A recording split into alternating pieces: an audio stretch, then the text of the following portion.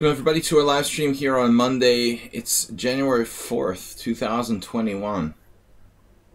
21 is luckier than 20. It's all the elements of blackjack. What's up, guys? Cheesy Noob, I just got a challenge from. Mainstream Monday, 5+3 through 7+3 casual blitz and rapid. Players with an established rating 100+ rated games are welcome to challenge. Good morning, everybody. I don't know if Shieber Spiller will be along later, but it is his birthday. So, one of our friends here on Twitch. 21 and 21. Cheesy Noob, I will accept your challenge. Cheesy Noob is up over 2100, both rapid and blitz now, with his inventive style.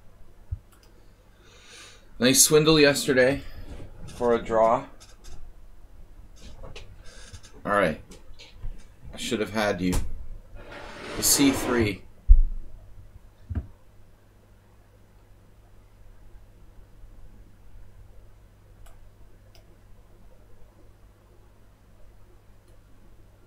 What?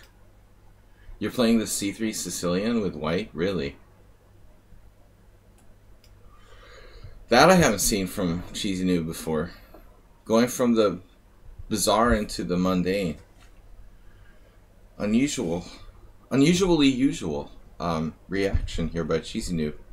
Didn't think we'd see a C3 Sicilian. Fine with me. I mean, anything's better than that weird C3 bizarre stuff that I can't really identify. The C3 Sicilian can be kind of dynamic at times. I mean, I really don't mind it. It's not my favorite, but it's not as bad as the London system. As far as boredom goes, there can be some quite interesting positions reached, actually, with this. Though it is hard for black to get the initiative. I've seen that done against the Scandinavian, but not in this position. The queen is misplaced on f3.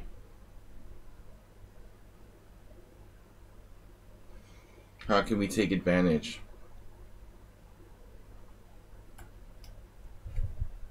What if I check? You go queen e3 now.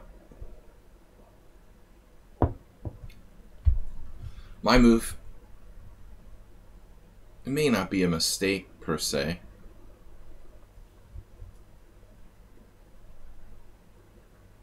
I expected queen e3. So he's leaving his queen on this awkward square with no clear way to get himself developed. What are you doing? What are you smoking, my friend?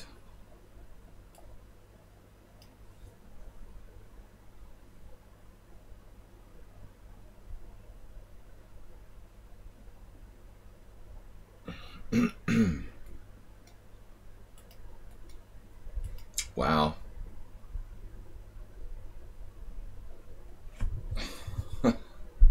That's crazy. So I can take the pawn, but I fall a little bit behind development if I take the pawn here.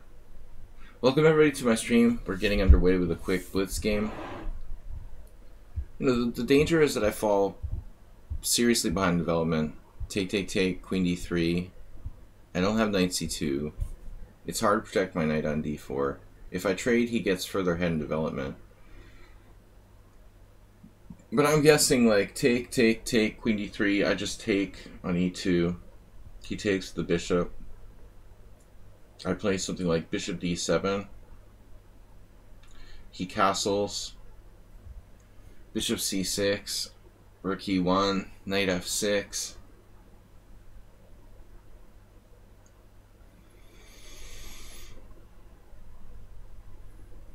I really don't know why I'm thinking on this move. I mean, this is forced. The question is, do I take the pawn or not? If I don't take the pawn, he's still getting his development. The knight on e2 is blocking him up, though.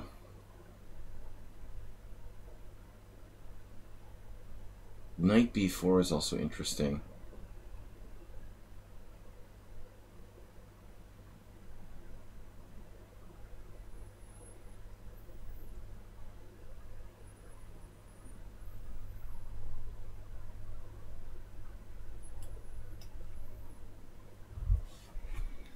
No way to protect the knight. I could just retreat it back, but that wastes time. In other words, queen d3. I don't see the point of thinking here for white. Queen d3, knight c6. Knight c3, threatening knight b5 there. Why would he think on this move? That's bizarre. He maybe left the building. He has literally one move, and he's thinking. I mean, I guess you could play queen c3, but it looks like a bad square where you're blocking your own knight's development. I mean, this is pretty much forced. Then he puts the knight on the wrong square. I mean, he puts the queen on the wrong square. That's just strange. It's a bad idea. I mean, now his bishop's not protected, and I'm threatening rook c8. And bishop b5. Although that's not a big deal. It might take away his castling ability.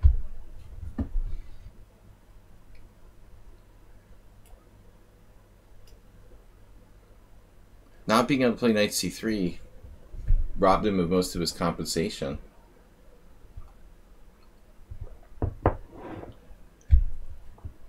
That was the only thing that he really had, honestly. The only reason why I was slightly hesitant to go into this.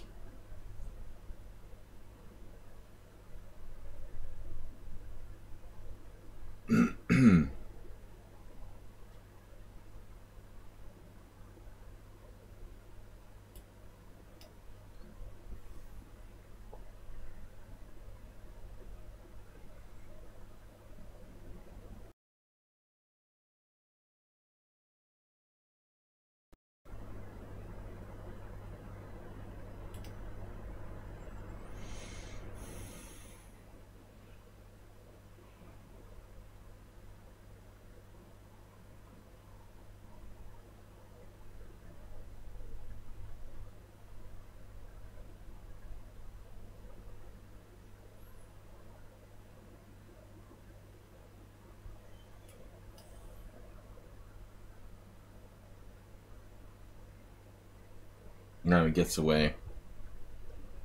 Down a mere one pawn.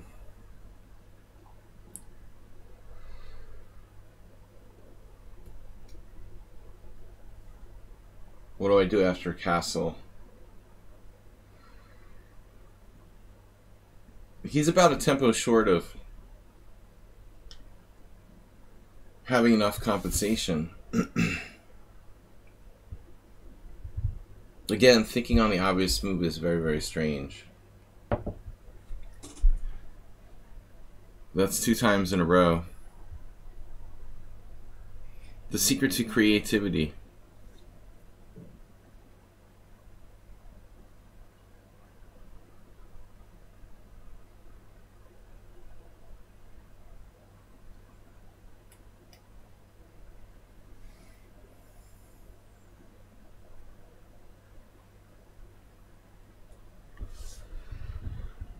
Think longer on the most obvious moves and then don't play it. Seems to be the basis for White's game. No obvious discovery here.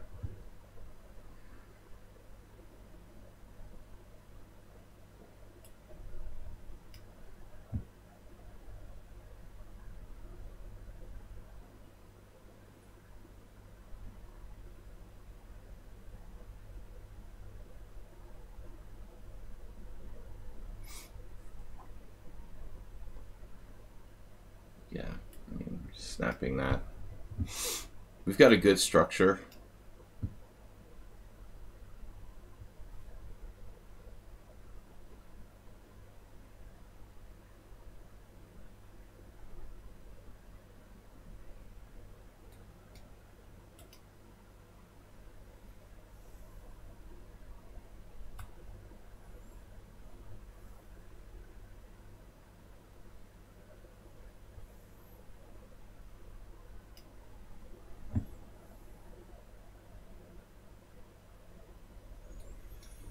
It seems like Cheesy Noob's major thing is moving fast. That's your greatest strength here. Quick play. I'm just going to take another pawn.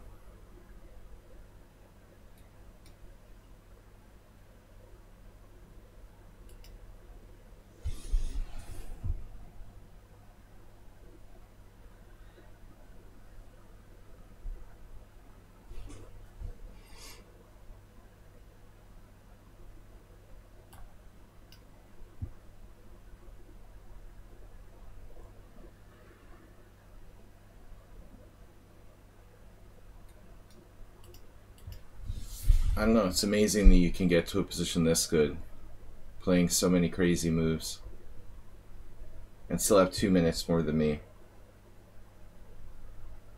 Yesterday's game was very strange too. Totally lost and he saves the game.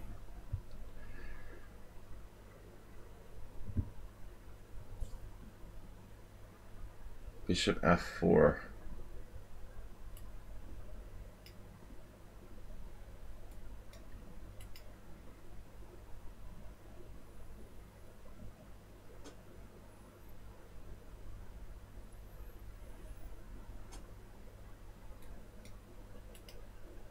It's hard for black to coordinate. He stopped he stopped rook b8. That's the idea.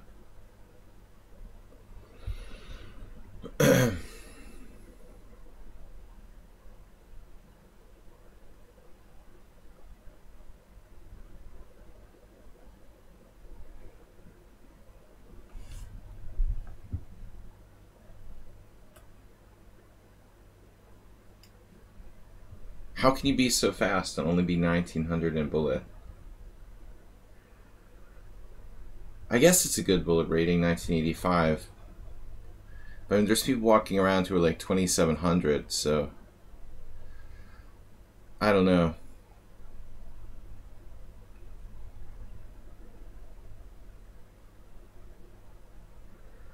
You can't be that good at bullet if you're 1900. What's up, Prem K666? This was a strange move. He walked right into knight d5.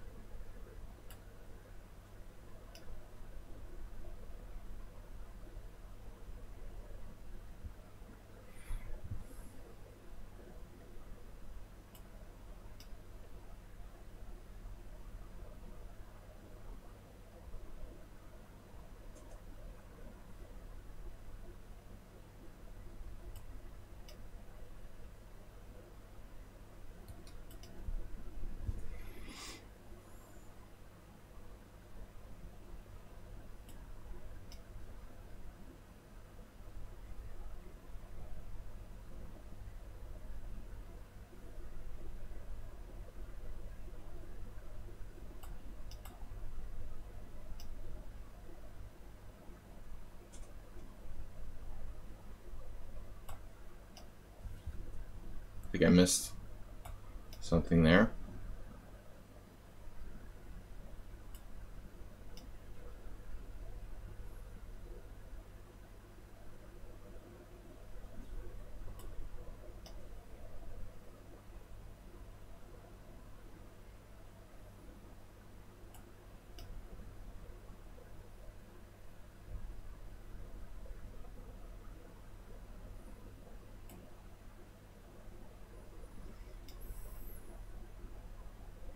What?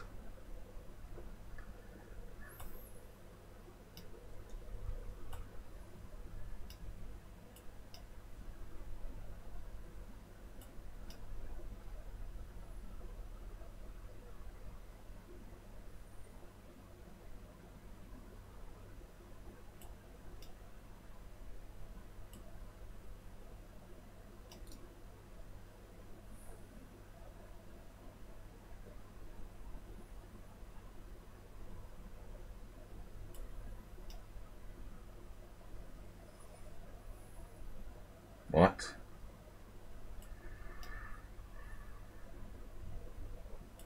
Just like playing random moves. It's hard to believe you're 1985 in bullet chess. The ability to play that fast. You think you would be faster. I see this with a lot of people who they seem like they're stronger in bullet, yet their bullet ratings are lower than their blitz ratings. Does anybody understand why that is? Is it just because of people tilting like he would normally? I mean, he should normally be like 2200 in bullet. He's probably stronger in bullet than regular chess. I mean, it just must be like, what's your maximum bullet rating? 2080? I don't understand. I mean, you should have like at least crossed 2200.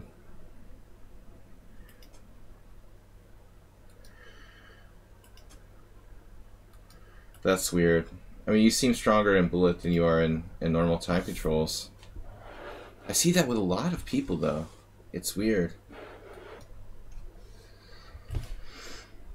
I'm just fortunate that he hung a queen. You know, I mean, his play was like master level the whole time pressure, except for that last move. Yeah, you only use time on purpose when you have like a moment where you want to make some kind of weird move. That's when you use time. Like on obvious moves, you thought for like 45 seconds on queen d3 and played like a weird move instead. Alright, we've got no challenges. No, it just disappeared and came back. That was weird. You're extremely fast. How could you be lower in bullet than blitz? I just don't understand how that's possible. It's weird. I'm extremely slow, you know, so my bullet would be like lower than my blitz. If you're fast, you should be as good as your blitz, at least, at bullet. I just don't understand the bullet ratings. Play like Kasparov. Alright.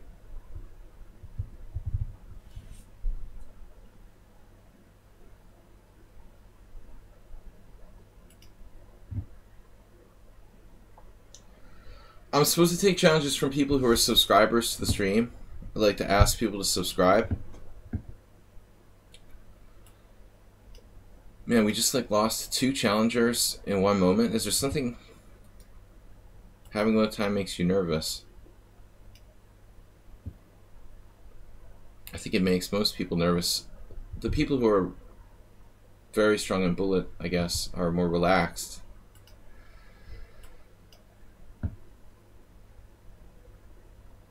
Well, I mean, if you do it enough, you become more accustomed to being in desperate time pressure.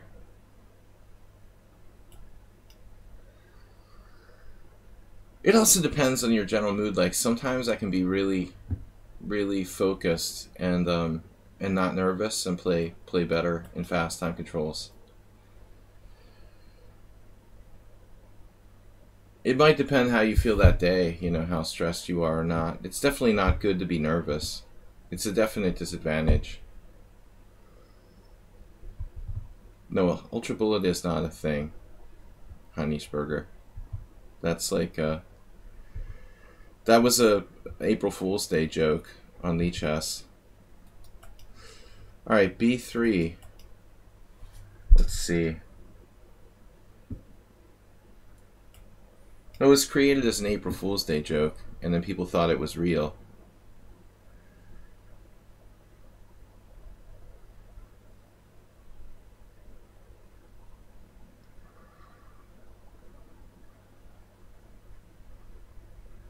There's a lot of things that waste time.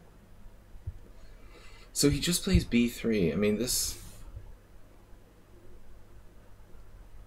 I guess d5 is a good move.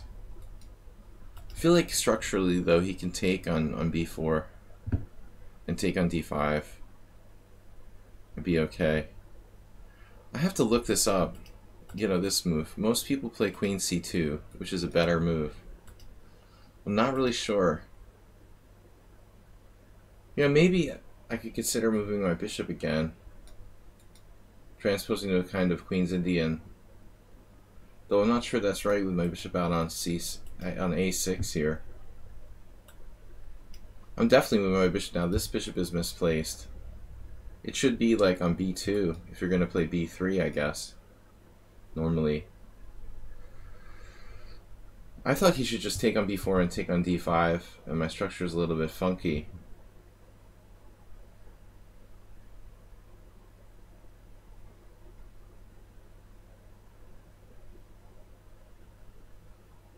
But again, this makes sense to clarify the structure. These pawns are kind of weird, but it's not so easy for me to do anything.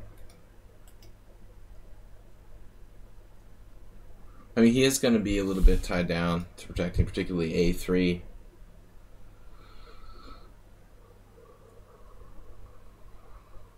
Fairly active Catalan, Queen's Indian for black. White's playing super safe.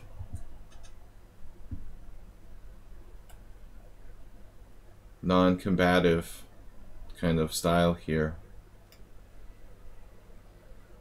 What do I do now? Knight e4 is a move. Knight d7. I'd rather get my knight to c6 if I could do it. Maybe we go with the full Karyakin. Karyakin likes the hanging pawns, I noticed. This is some of his Queen's Indian games. A lot of people are like, I particularly am kind of freaked out by this pawn structure. I like the idea of playing actively with the hanging pawns, but I have had a bad result in some games. White just doesn't care. Just keeps cranking out quick moves.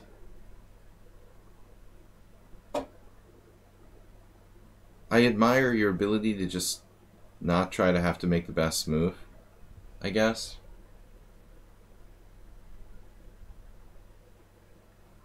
I can't stop myself from trying to play the best move every move, and it takes a lot of time to do that. Play like Kasparov was just like, whatever, e3. Not a perfectionist, but practical. I mean, that's what makes Magnus so strong, you know? He's the ultimate practical player.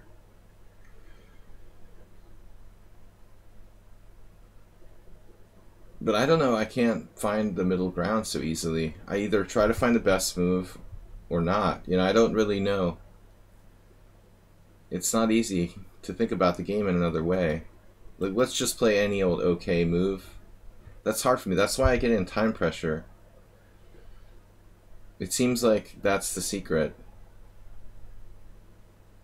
Either I try to play the best move or I don't know what to do. We'll play the second or third best move, whatever. Just any old move. Though this was a kind of weird decision. You know, he plays e3 to reinforce the center, and then he plays d takes c, giving up the center.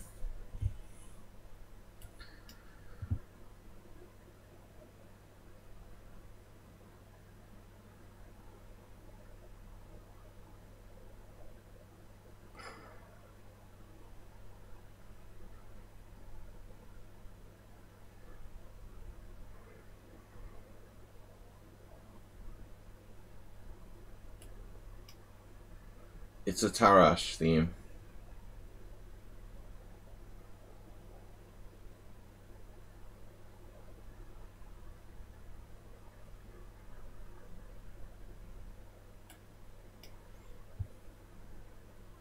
Wow.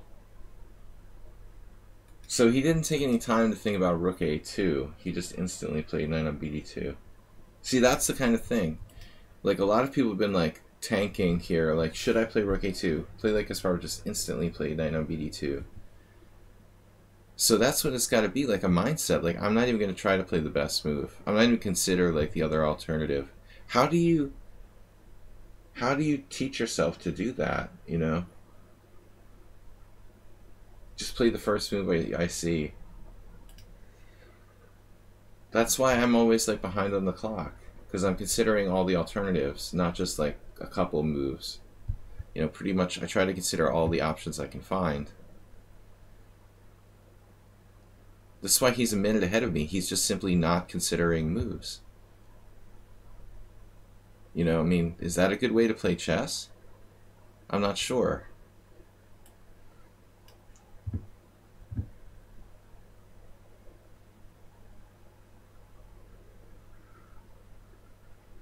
Play the first move that doesn't look bad.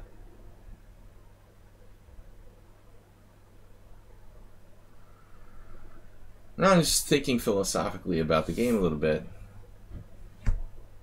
This is something that's important for faster time controls. Okay, I know how to do it. You know, I can obviously rush myself when necessary. White might be in trouble. Wow.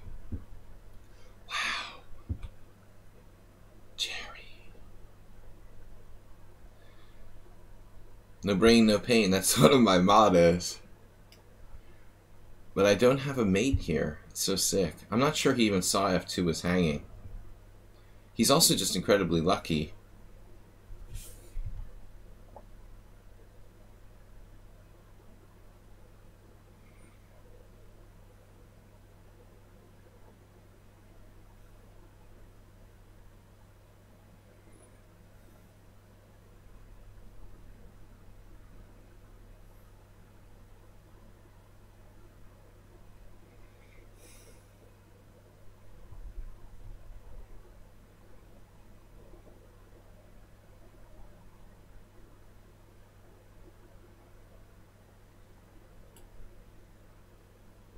Am I down a piece here? Yeah. So does that make sense? I don't know. I see bad things. I'm gonna lose on time. I just play like the random move, but I know that's the wrong way to play chess, 100%. How the hell are you so lucky that you just happen to have moves?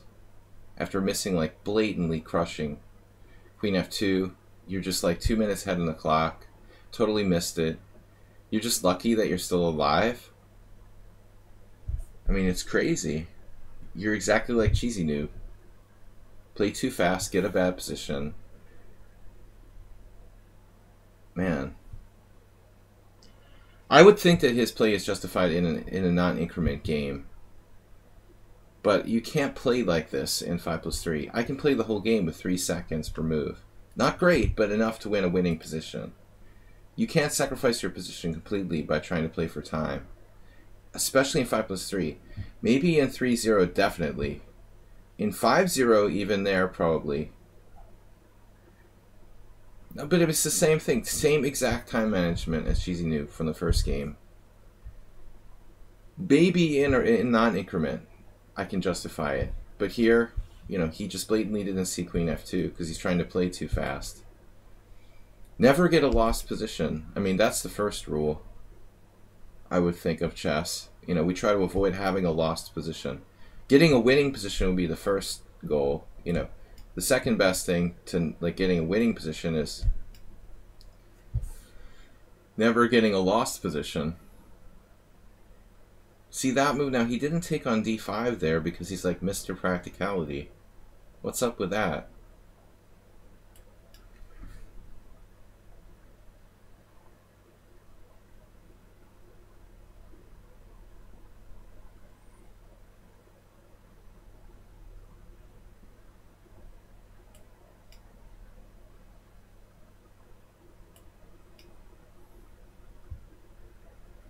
What's his bullet rating? 1907. It's crazy. The same thing. He's like ultra fast and has a low bullet rating. How does that make sense? It's the exact same thing as Cheesy Noob. How can you be so fast yet not have a bullet rating? That doesn't make sense to me.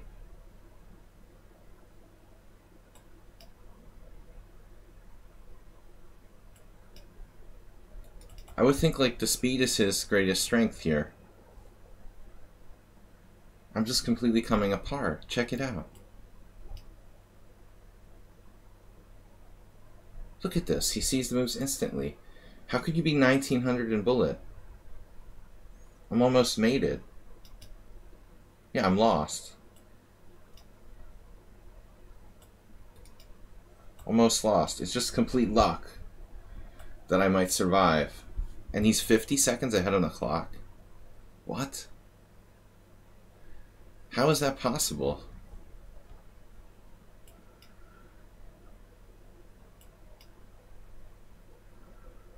How could you be 1900 in bullet when your #1 strength is speed? I don't understand. It just doesn't make sense. How can he be 1900, like lower in bullet? His absolutely #1 asset is his speed. How does that make sense? I don't understand.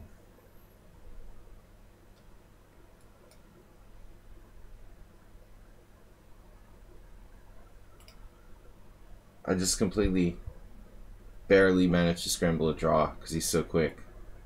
Look at his ratings. The same as Cheesy Noob. Higher in Blitz and Bullet, and lower. I mean, higher in Blitz and Rapid, but lower in Bullet. I mean, what is it? Are all Bullet ratings like skewed low or something? I always assumed like Bullet and Blitz were like comparable. You get flagged, dude. You're super fast. I would say you're way above the average in speed.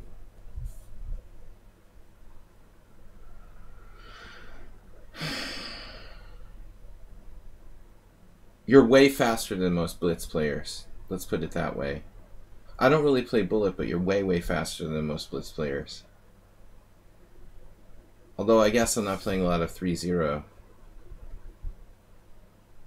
It's weird. I don't know, would I be like 1700 in Bullet or something? Even back in the day, I was like 2200 on another chess site, even though I don't ever play Bullet. But what impresses me about White's play is his, you know, ability to like make quick decisions, even though he has a bad position. He's just willing to like do whatever. Here. Okay, this was weird. He like plays e3 and then he takes on c5. That's totally inconsistent. Why would you reinforce your center one move and then trade it off the next? Why even bother to play e3, I guess, is the question. So he does that. Here, whatever. And now you've got this capture, knight on bd2, and rook a2, and check it out. It's like, bang. He made this move in no seconds. He has 3 important continuations in this position. I mentioned only one. But I mean, you've got 3 important continuations, and you like instantly played one, using no time at all. It's crazy. I'm like sitting there like trying to work everything out. Rook c1, and I missed something. Knight c3 apparently was stronger. I didn't see that though. I had this knight c3 92. Yeah, you're like lucky. You were playing super fast, but I didn't. I started to panic at the end. Here I'm not so sure. This position is funny. After this, I didn't know what to do. Computer says it's equal. Even White has a tiny advantage, which is. Here, look at my time. I have 1:10. I spent it on a minute, leaving me with increments to play queen d2.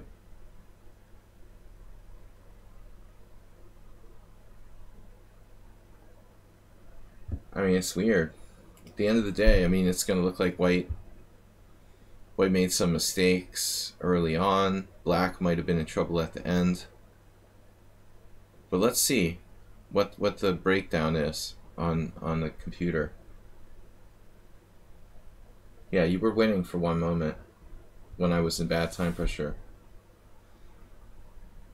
I let it get out of control. So, 21 CPL, that's still like very, very high.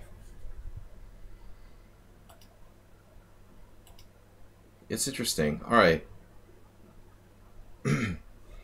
Hanishberger, are you a subscriber? Hanishberger might be a subscriber. I prefer to play with people who subscribe to my stream, obviously, no. He's no longer a subscriber, although he may have once been. I think he was at one point.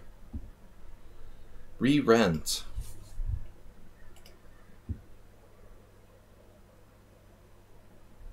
Rerun has 2 draws against me. It's pretty strong. Don't remember the time control.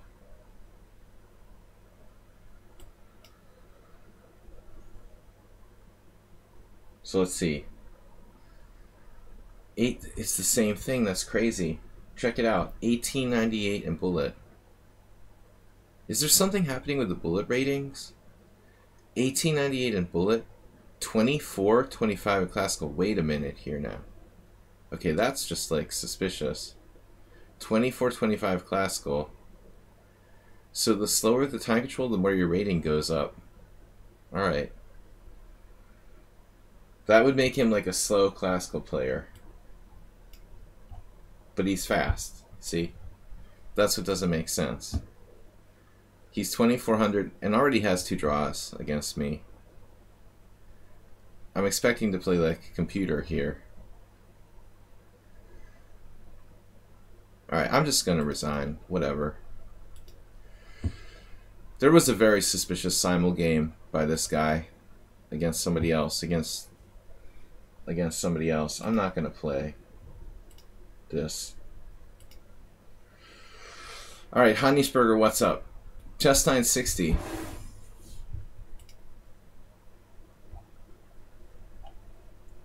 Jim is the expert. We'll ask him.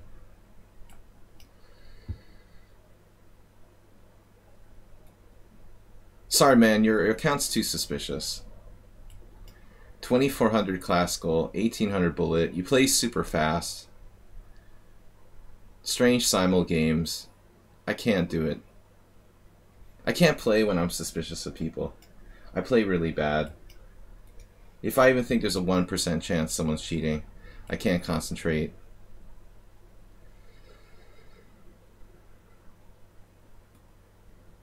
I'd rather just not do it. CPI. So what am I doing here? I thought it was normal chess. We're playing this like weird game. Nice bishops. How am I going to get those in the game? 1 maybe, but not both. This.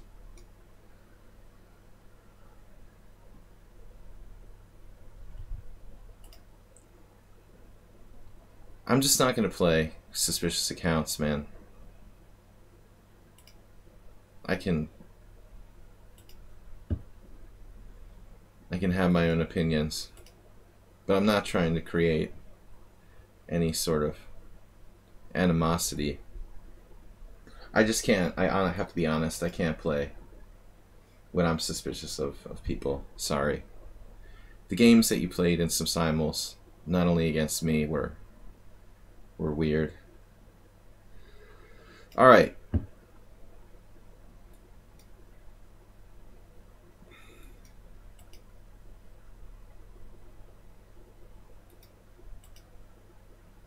So we got c5, bishop b8. That was a good game though, 21 CPL for Prem. Actually, I thought he was like completely busted. Actually, I was surprised our center pawn loss is that low, considering that he allowed knight c3, 92, which is like winning the exchange.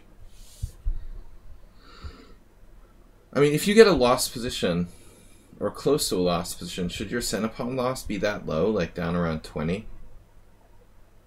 I would assume like 20 center pawn loss games would require that you almost never had a lost position in general.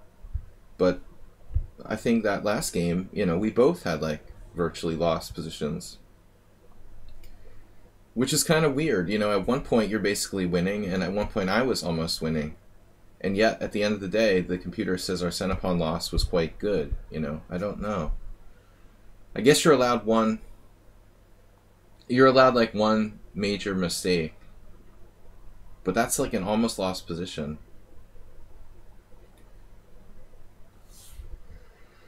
So chess 960 like Hanisberger.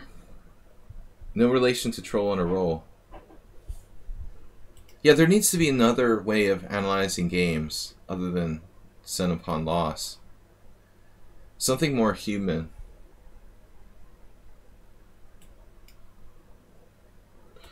It bothers me that castling is different with chess 960. Like you have to click the rook or whatever.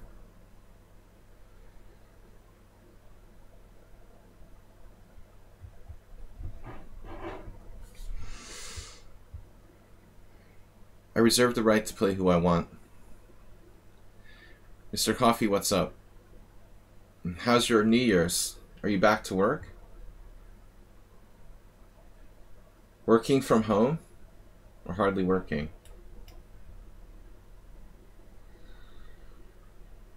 It's always like a battle to get the bishops in the game in Chess 960. Guys, don't let me forget I have to leave like 15 minutes early today. Normally I'm streaming 2.5 hours.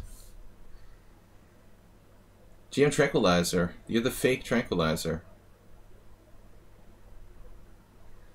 Of course.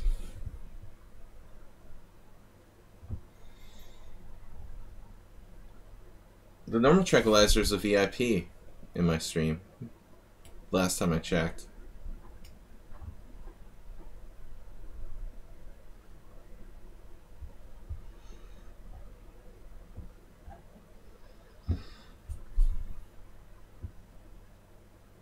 We played this game before with fake Tranquilizer.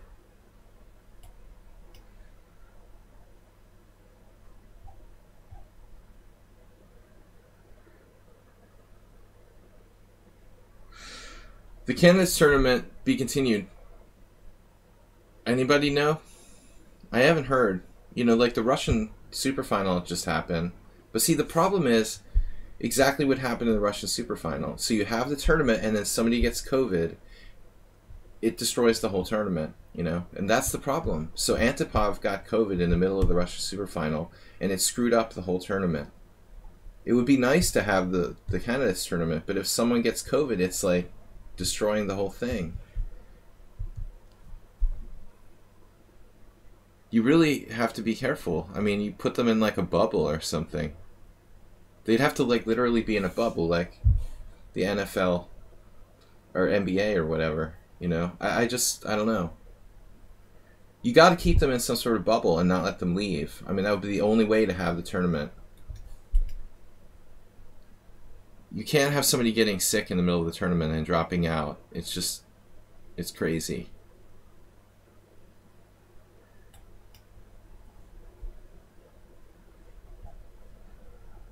They've got to make sure to completely like isolate them, I would think.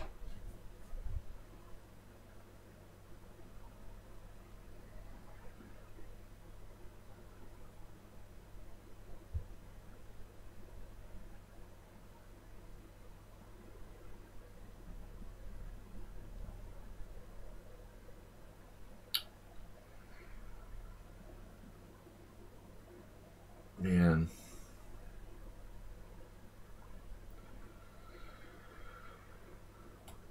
I was thinking of giving up my white square bishop. Maybe I won't, you know, maybe I won't.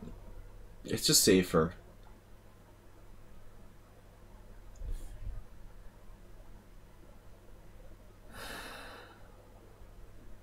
Safer this way.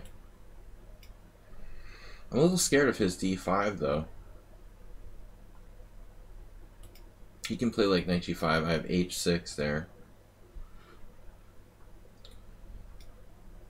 This d5 right away looks dangerous. I guess I could play... My last move is bad though. It was better to have my queen protecting f6. I guess I could always go back. No joke. Literally the best move after d5 might be queen d8. Just admitting my mistake. You think they're ruining hockey? Well, if it's done properly, you know, the players, I guess, you know, hockey's one thing, it's like a whole season, but we're talking about one tournament. They can be isolated for one tournament. You know, they can sacrifice a couple weeks. You're talking about a sports season. I mean, we're talking about just one chess tournament. Typical Canadian. What are we gonna do? All they care about is hockey. Yeah, I'm gonna go back. I should have never played queen d7. How dare I have any kind of active plan? I mean, I'm gonna keep this protected in case of bishop on a1. It is a passive idea. Hanish Berger, is that a character from an Adam Sandler movie? It sounds like it. Now that you mention it, that's a very likely possibility. Queen c3. Wait a minute.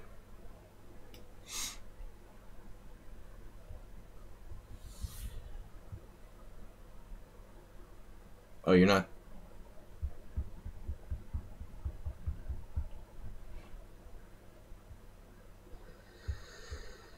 Confusing me, man. I don't know. But I'm just talking about if they want to hold that candidates tournament. Here we go again.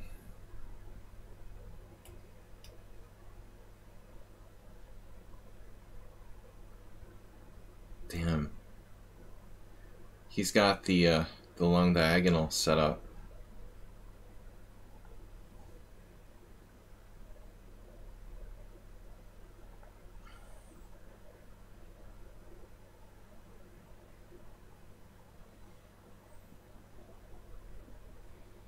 Does anybody know, though? I mean, talking about bullet ratings earlier.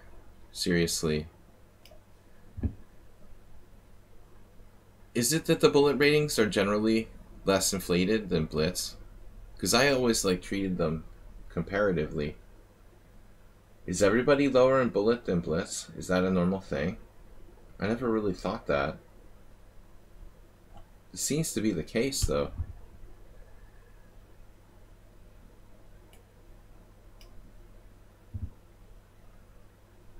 Right, right.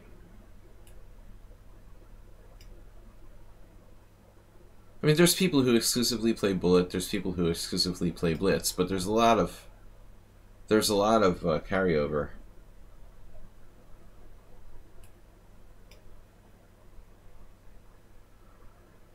I always see a lot of the higher rated players and compare them. You know, the guys who are like 2,500, 2,600. They're always around the same, pretty much.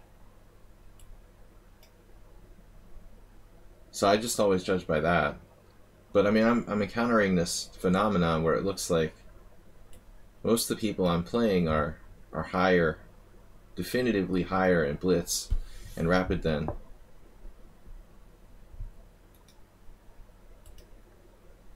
Well, if you can navigate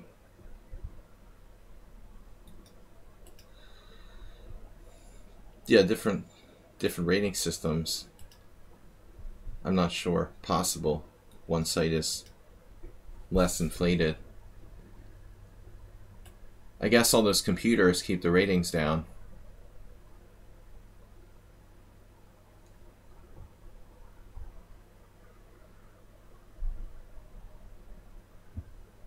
Alright, Bishop d5.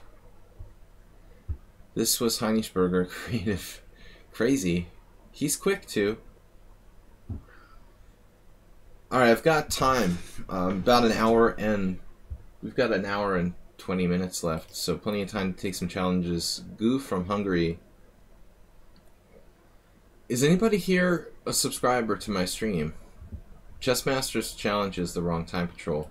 5-3 through 7+3 with increment, please. So 5-3, 5-5, whatever, 5-4 if you like. I mean, anything between 5-3 and 5-5, 6-3 and 6-5, 7+3 is the longest time control. Anything longer than that, it gets too much dragging on. Sada Masagana might be a subscriber.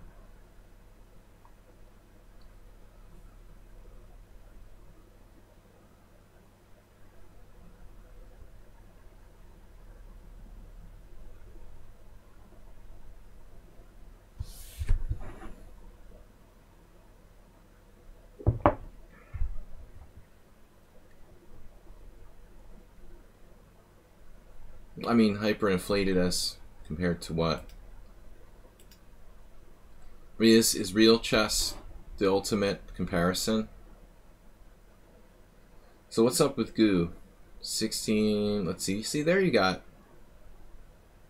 lots of bullet games. Rapid 2067. So look at that difference. 200 points between bullet and Rapid. I'm just asking a different question. I never really get an answer on it. My question is bullet less inflated? I mean, is bullet less inflated than Blitz and Rapid? All I get is this chess.com is great answer. You know, but what I'm asking is, like, specifically on this site, Does anybody else think that bullet is less inflated than the other time controls? That's what I'm wondering. I never really thought about it, but it looks like people's bullet ratings are definitely less inflated.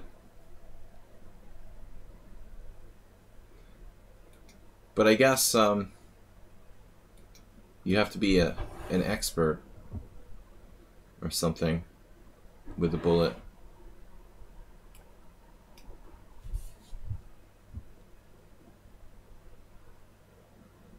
Oh, this is GM Tranquilizer? Is this you?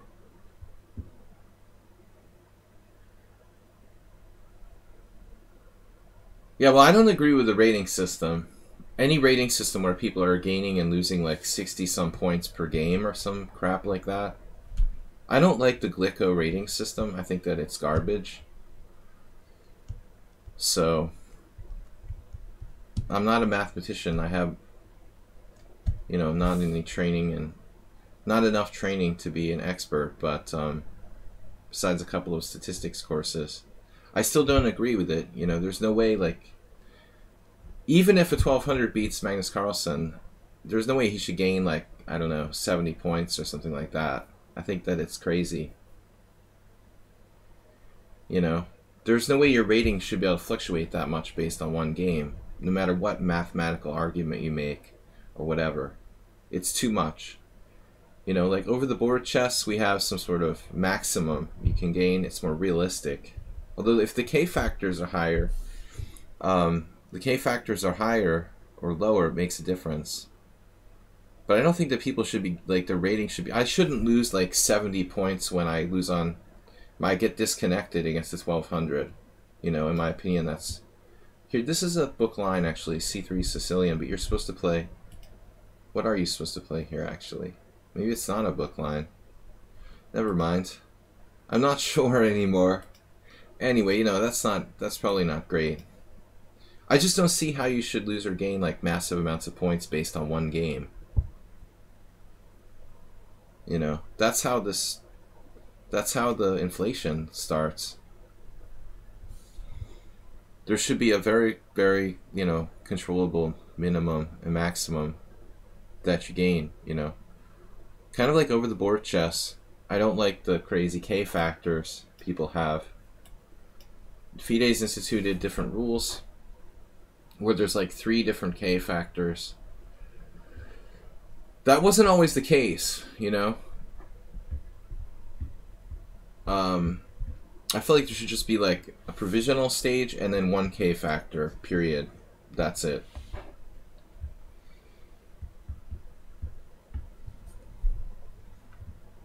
I mean, I'm playing with people, and there's this arbitrary like boundary where if you're 2400, if you reach 2400 in over the board chess, your K factor is lower than someone who's only reached 2399.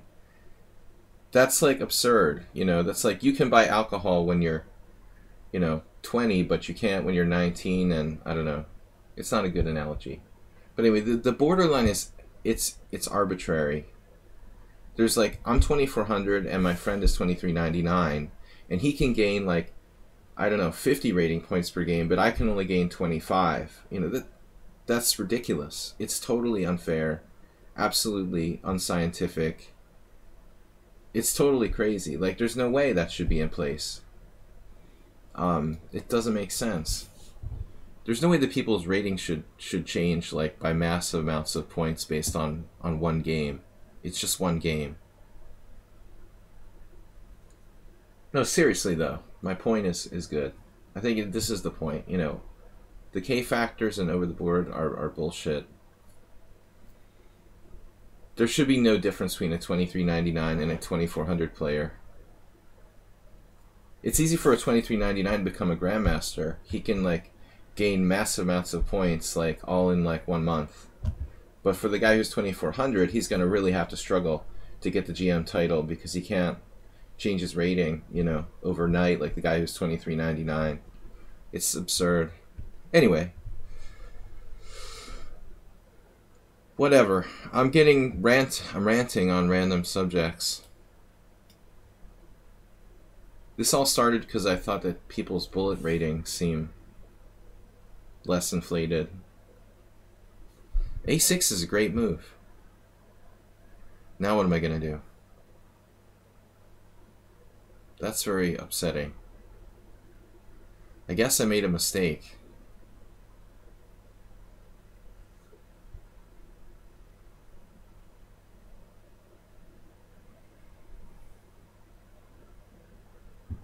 No, I think there should be a provisional stage. But that should be it. Like one provisional stage for like your first 25 games and you get an established rating. And then that's it. You know, no K factors and all that. Everyone should be weighted the same.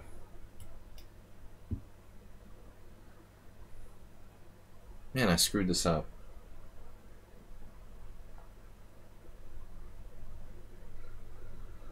That's the way the USCF rating system used to work. There were other imperfections in that system, but basically it worked.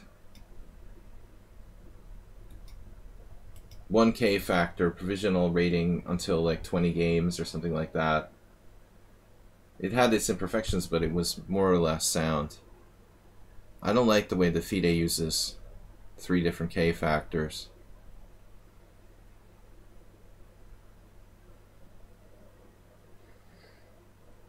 This guy's kind of a genius.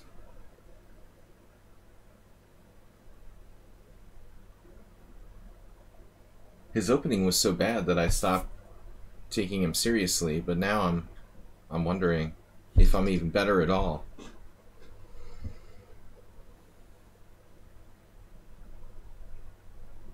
I don't understand why you're saying I see everyone suspiciously, GM Tranquilizer. You're the guy who's like pretending to be someone else and asking me why I see people suspiciously?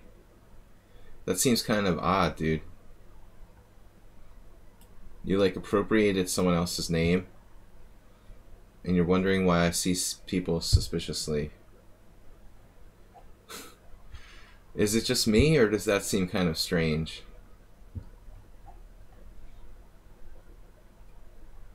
You're trying to do like identity theft.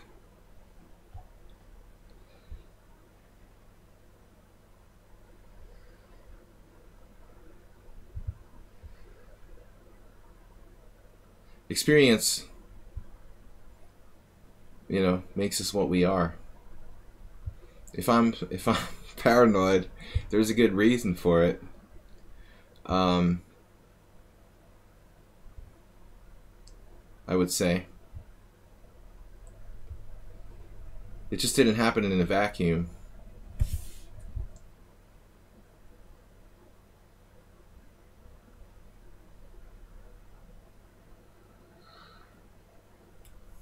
I think he should have played b5 before and not ever let my knight get to c4. That's what I was really afraid of.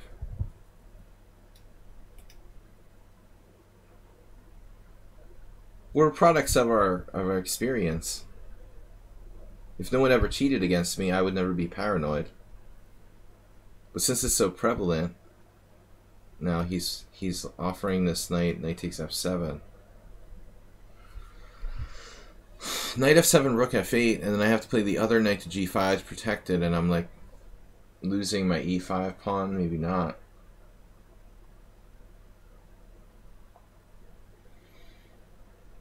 I'm not sure if it's worth it to actually go for that pawn. It does break up his pawn structure, though. Even if I don't win a pawn here.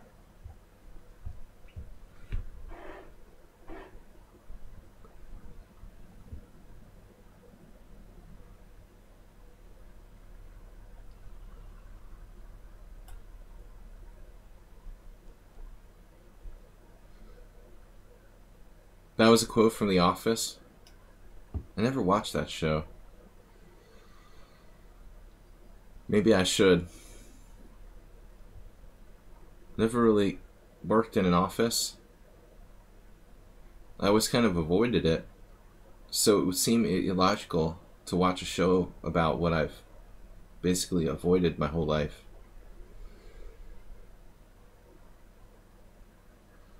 Alright.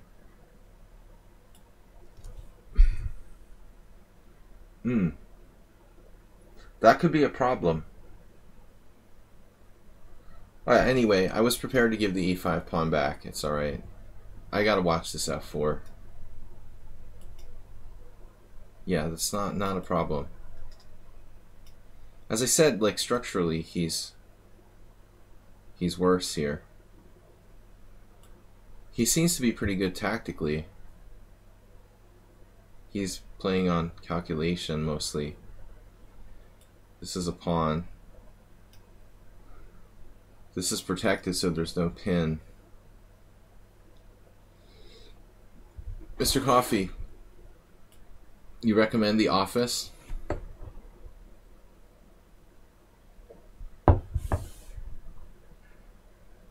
I did that. Alright, so no, do we have any chance to save the game? I just hung a piece. Yeah, that was a good move. God, I'm a genius. The extra bishop might help black. Normally I would resign here. I'm down a clear piece. I should just resign.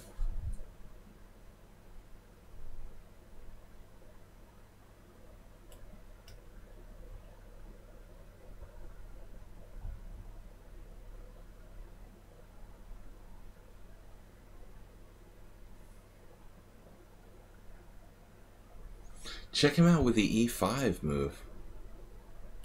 I said he was good tactically.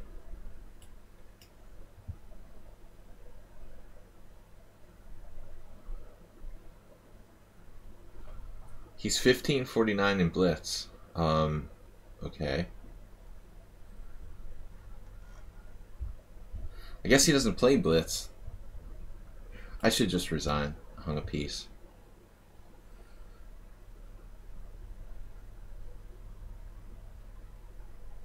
King c6. Good move.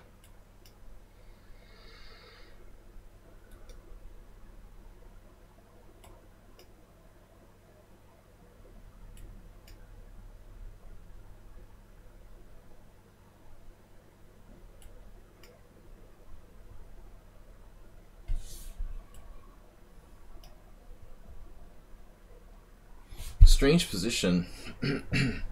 That was a brilliant move. He saw that.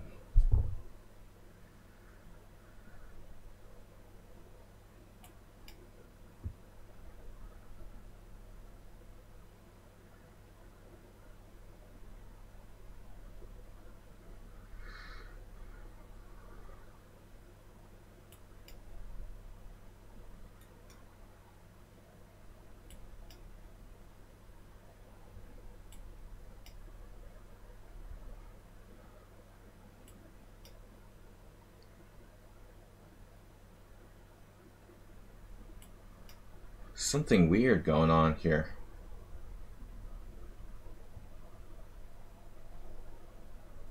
No, it's not equal. It's over.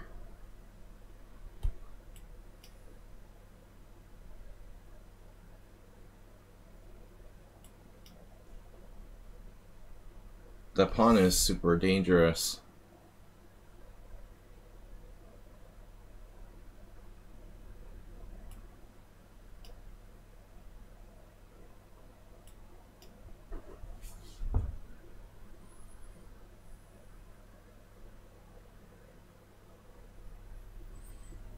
I don't remember that I played this guy before. I'm trying to figure out everybody's ratings, understand some insights into their game by like comparing the ratings.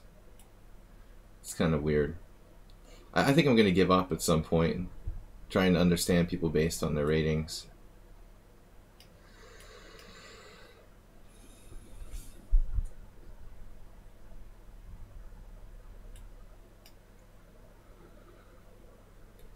This was obviously a horrifying game.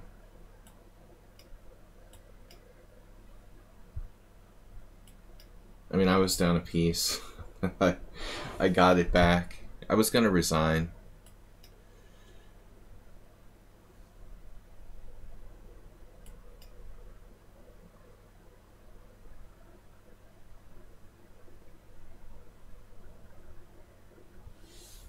Flagging is the most important skill. Yeah, but I don't think you're putting enough emphasis on the difference between like increment and non-increment blitz. Flagging loses a lot of importance when you're talking about increment. If I was a little more awake, I would have won that game against you from K666. And maybe not in a 5-0, but in 5+3. I don't want a rematch. Sorry. It's like for the rest of my life, I'm going to be challenging him to a rematch. You can't, like, get rid of it. Sada Masagana. Alright, Blunder Panda, Making March, Vera Carlson, Nitin. Am I pronouncing that right? Nitish, sorry. Nitish. Indian names are really hard for me. Alright, I don't think we're going to get more than 5 or 6 of these challenges. We're going to try. Yeah. The 5+3 are better with more players. Last time was a Grunfeld. Today's Schieberspieler, my friend Schieberspieler's birthday. So I haven't seen him yet, but I wonder if he'll be streaming after me.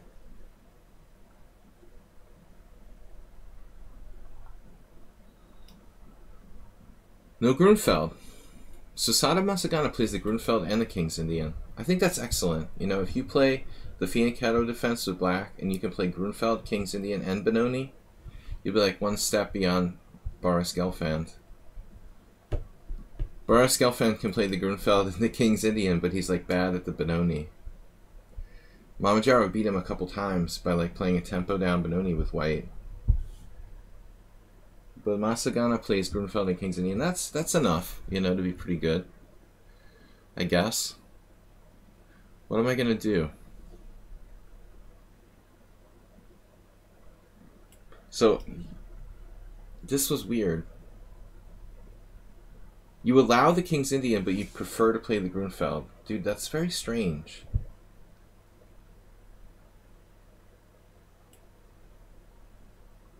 Alright, I'm running out of things to play against him. Snake Benoni. Well, Snake Benoni is probably not objectively very good.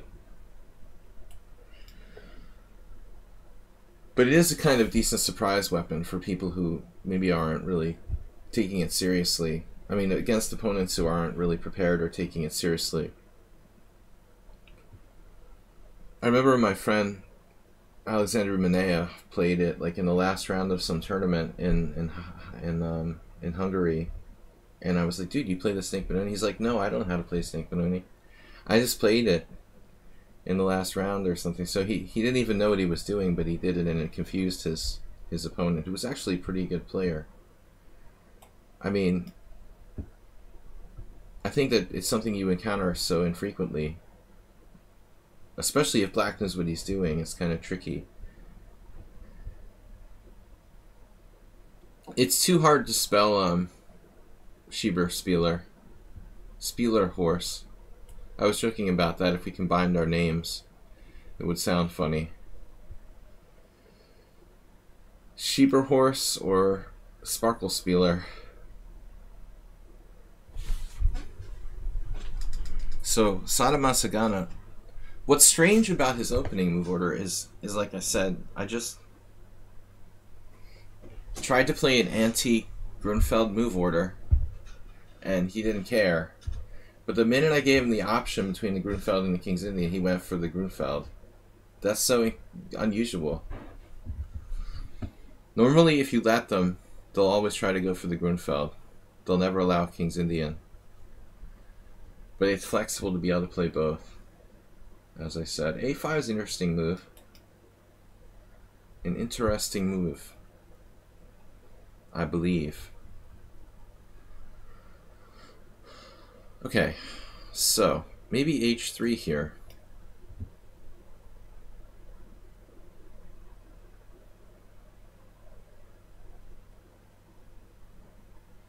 Yeah, no, Fischer and Kasparov both played Grunfeld and King's Indian, although Fischer played the Benoni as well. So Fischer is the best example.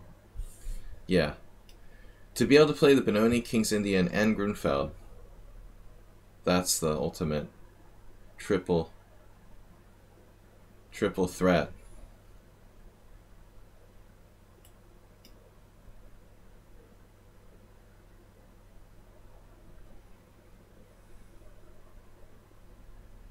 f5 may not be the safest move in this position.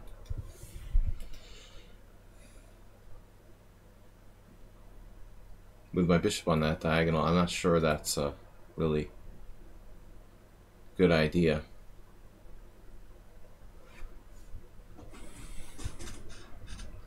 It's hard for that to generate counterplay without f5. That's the other possibility is for c6.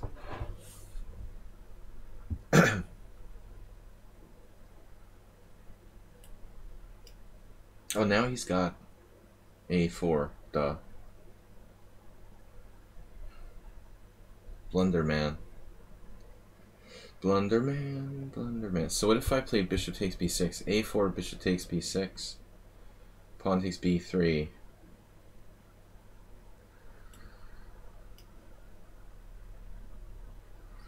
Blunderman can.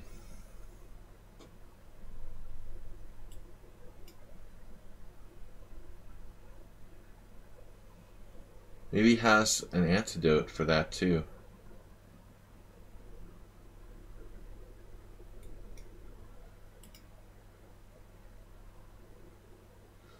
What a weird position. Knight c2, rook c1. At least he's using time. Most of my opponents like play instantly and they don't have to think about their decisions.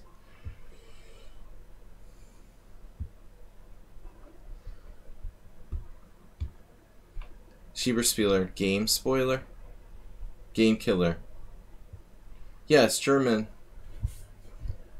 The concept is like a vampire, like Karpovian style of play, I guess. We had this discussion once. Chess vampire. I guess knight a2 is not so bad. I suppose yeah. Could I have taken on f8? It looks dangerous, man. But I actually calculated. WFM Dorina. Hey, what's up?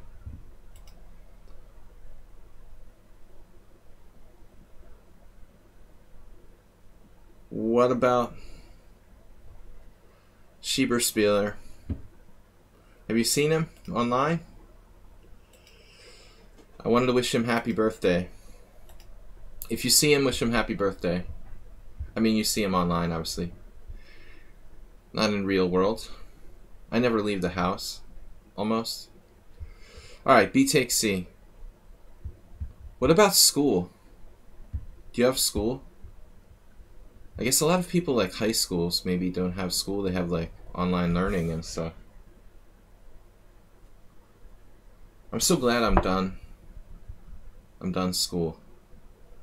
That was one of the happiest days of my life. Alright, what are we gonna do? Rook e8. And I can take the pawn on b7, but then rook b8 and my queen is almost trapped. I guess we have to do this. It's a perpetual. Queen b7, rook b8, queen a6, bishop b5 wins the exchange. So queen a7 is a draw by rep. No. I take and play queen a7, and then of course I can trade queens. But I mean, I don't know how much I have here objectively. This is very technical. School is fun. I'm just kidding. I just was talking about this with my son the other day. We were joking, and I was saying, haha, you still have to go to school. He was like, haha, you have to work.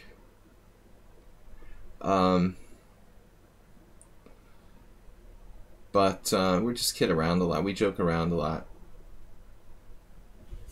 Knight g5 is not happening anymore. So Sadamasagana just decided. He decided he's going to be positional.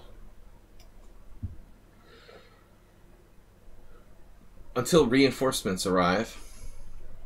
There's that diagonal again.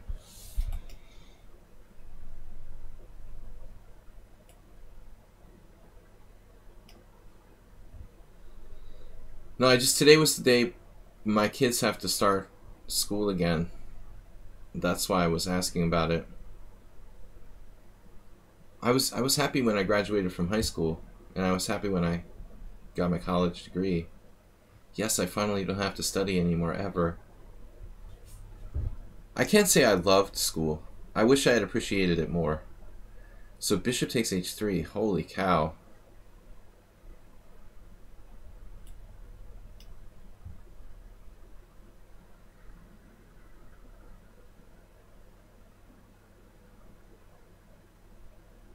I don't want anything to do with, like, pawn takes h3, queen g5 check.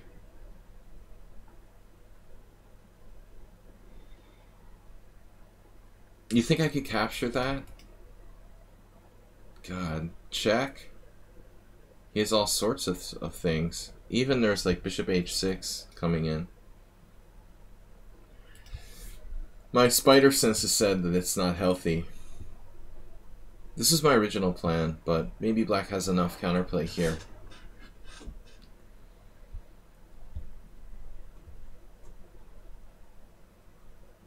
Wow. So close to something. I have f3. A solid move.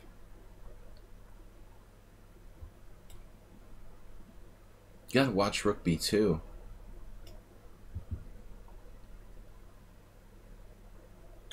This coming down. But white is clearly better. Karpov, you're done. Against Tolia. No chance. Speaking of chess vampires. I mean, black has two pieces that are pretty much shut down. Bishop e6 I underestimated, I guess. Didn't think he can do that.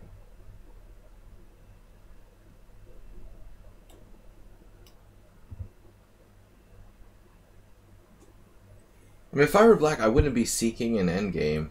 So I was a little surprised by his play here, but maybe. I had a similar game against 10-year-old yesterday. Mostly when you're down materially, you don't trade queens and you don't trade pieces. So I had this one game in my Sama yesterday where my opponent was like, seemingly like trying to trade off pieces even though he was down serious material.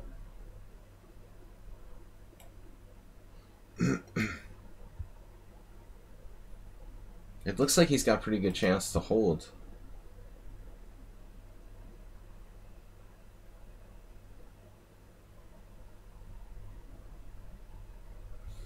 That is very, very, very sad. I'm sad.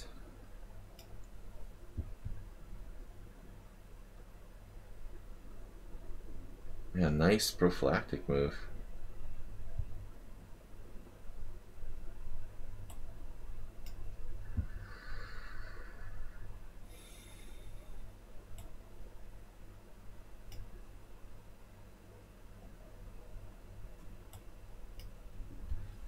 No.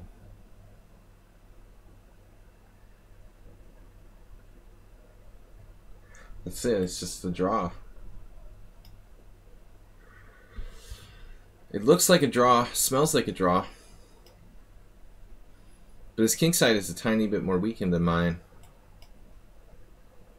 Could there be something here?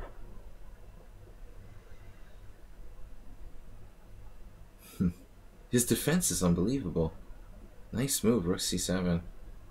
No time left. Holds it. Wow, that's impressive. Maybe not. Still a draw. Yeah, that's unfortunate.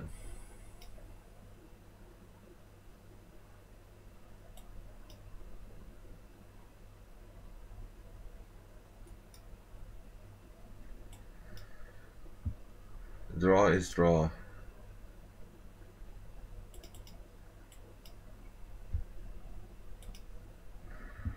I wonder what the center pawn loss was for this one.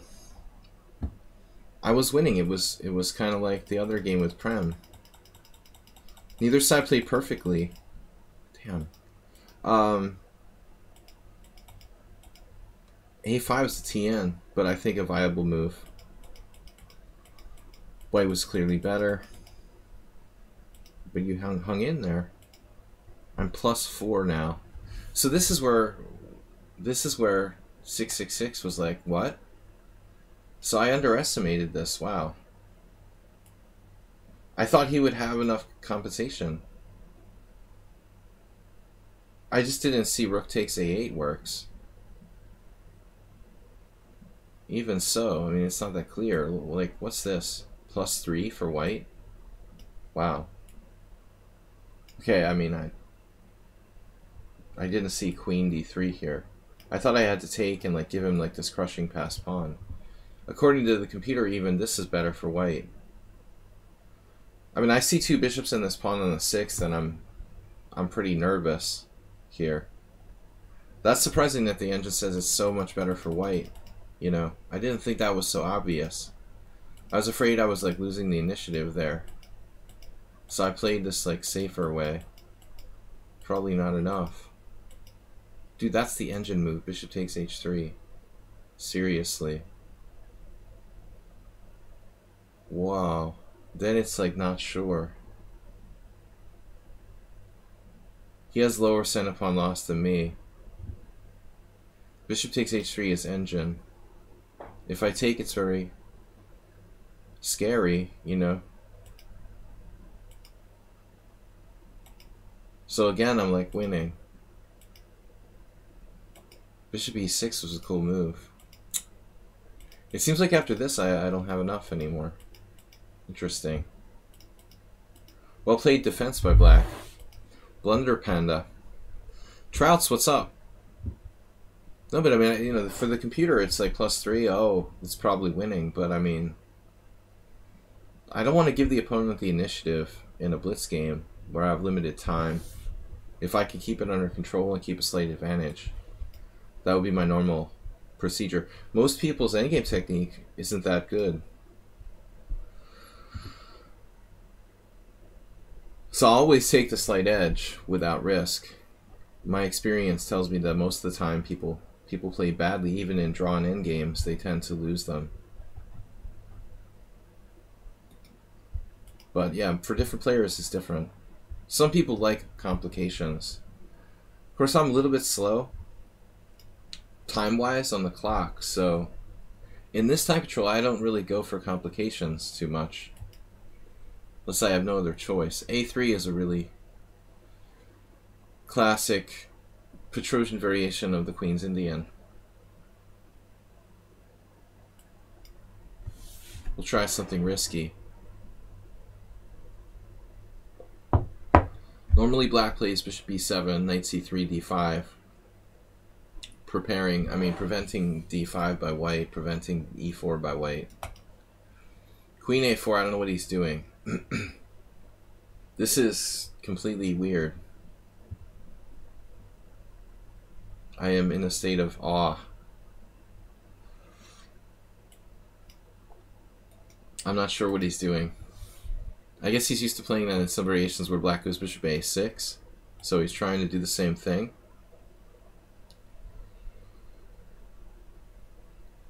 Yeah, I mean, the computer is basing most of its analysis on concrete calculation. So you've got a 20-move depth in most cases. A lot of the times, like that position we looked at where I didn't play the best move, I have to base on intuition. What the computer is brute force calculating 20 moves. I can't, you know, obviously do that. The bishop takes h3 was an interesting sacrifice. He did almost like immediately. This is interesting, b4. The only move that doesn't fit in is queen a4. What does that have to do with b4 or the whole position?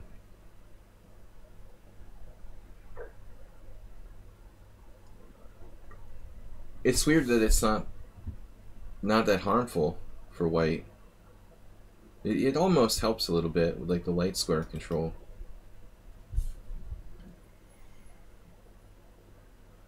Okay, this double fianchetto type of setup, it's pretty rope-a-dope. I'm not going to argue that this is a great variation for black, but a lot of players like to play the double fianchetto to keep it kind of murky. I don't know about a6. It seems like that's his side of the board. Well, where is my counterplay here?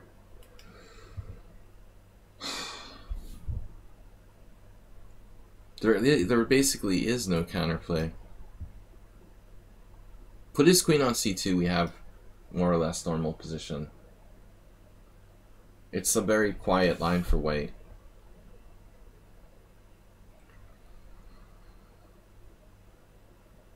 This is crazy. Putting his queen on b5. What is white doing?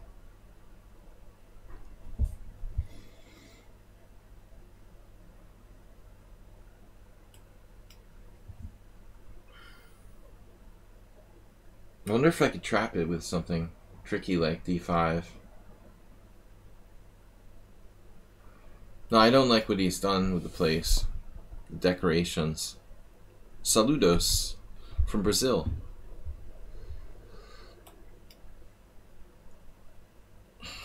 Marcio. Yeah, white's playing crazy moves with the queen. The whole thing is bizarre. Queen a4, queen b5, queen g5, queen g3. And then white's position is not so bad now.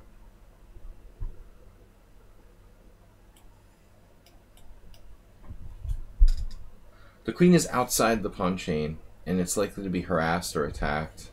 I'm surprised by d5. I think he should play pawn takes pawn, create a common open file.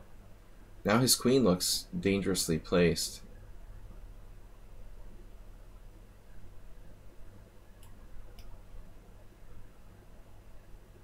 I might be able to just concretely nearly trap it. Nearly trap it, that's the problem. Nearly beloved. Blunder Pandas. We've never played before, that's weird. For some reason I thought we had played Blunder Panda. And he's got less than 100 games. I normally ask people to have established ratings if you want to play. So Blunder Panda snuck in there.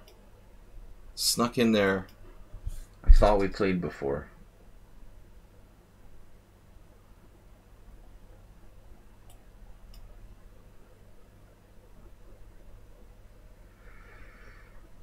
Where does the word rope-a-dope come from? We used it in baseball terminology. It was like a weak...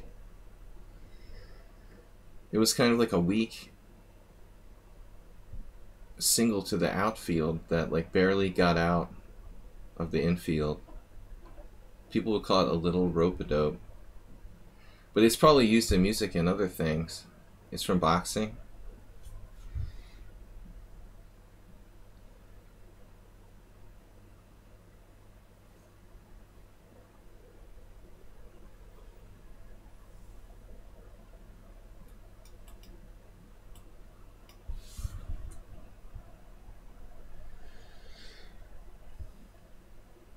I don't think that Snoop Dogg invented the terminology. It's a little older than Snoop Dogg. Blunder Panda, with a weird game.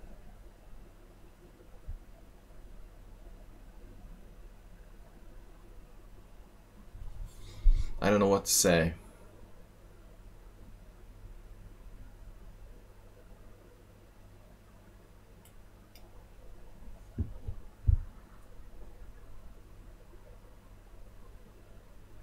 There's something strange about Blunder Panda's game.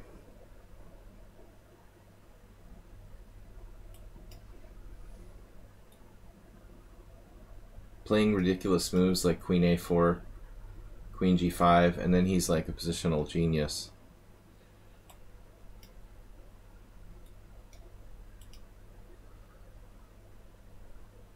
I guess it's just my paranoia. Alright. I want to get an F5, but I'm scared. Black will have some problems later on.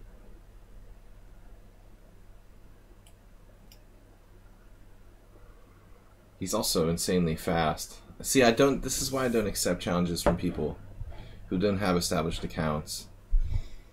I ask everybody to have 100 games. Too many people like trolling. This guy's too strong for 1748. It's almost like he was messing with me in the opening.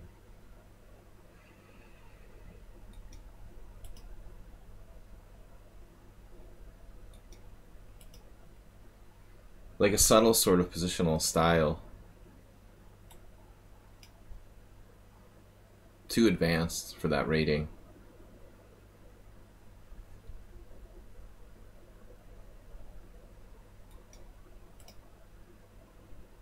Very trolly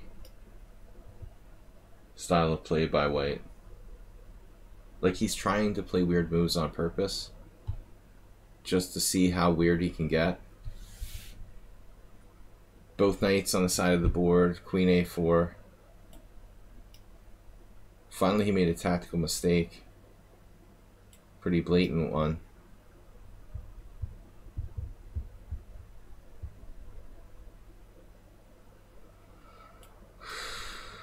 This wasn't a great game.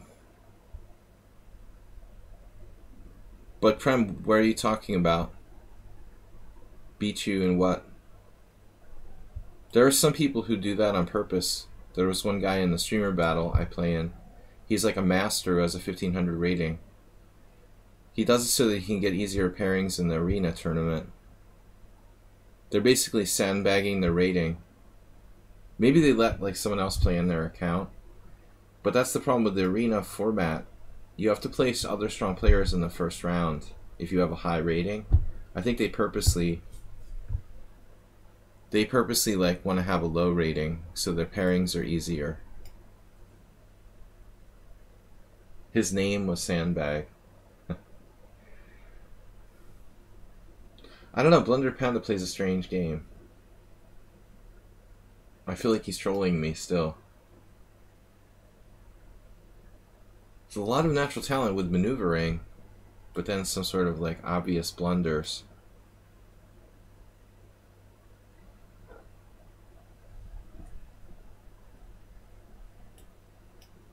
Still, it's not so easy.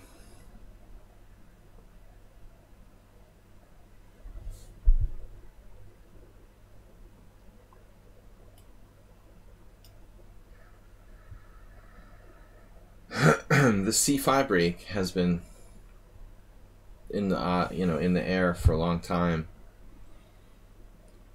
Okay. Holmi Gerches reading with a party of 5. I can't pronounce anything. That's not easy. Thanks for the raid. Holmi Gerches. Do the best I can with pronunciation there. Sorry. White's super fast too. 2 minutes against 19 seconds again. Blunder Panda Z. The Z is for fast.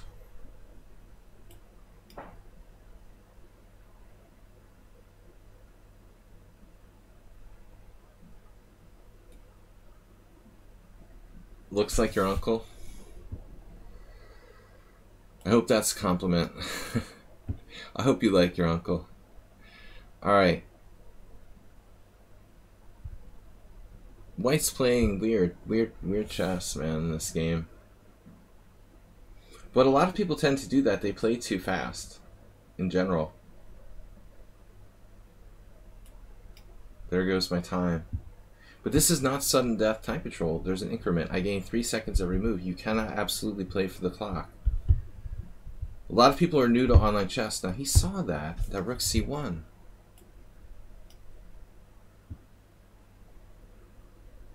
I keep feeling like I'm hearing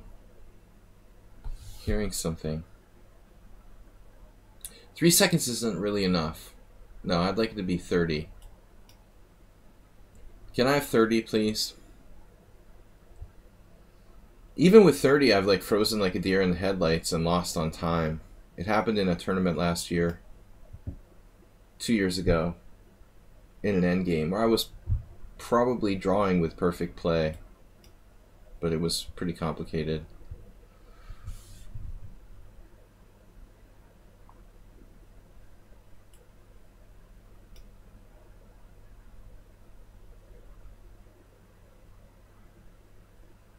Blunder Punda 1748.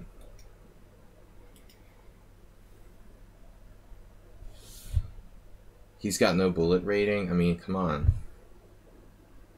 He's 1600 in bullet. We're winning here.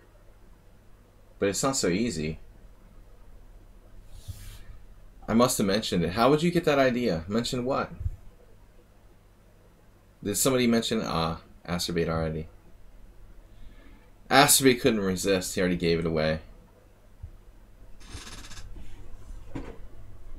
Look at that tactical buzzsaw that is Blunder Panda. Where are the blunders, Panda? The blunder Panda. Not seeing too many blunders. Little ones, maybe. Baby blunders. Nothing serious. Okay, this f3 pawn is going to kill him. That means he has no king, so he's lost.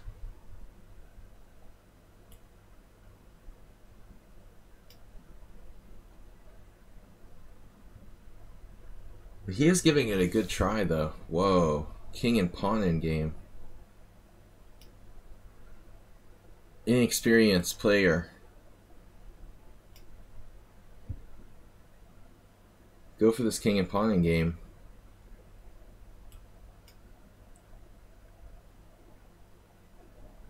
Blunder Pandas. Toast.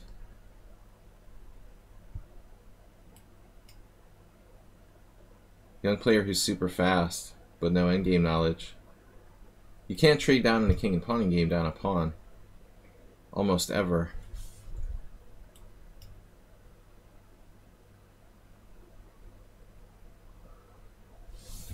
Schieberspieler knows about that. Grand birthday only for American eyes. What does that mean?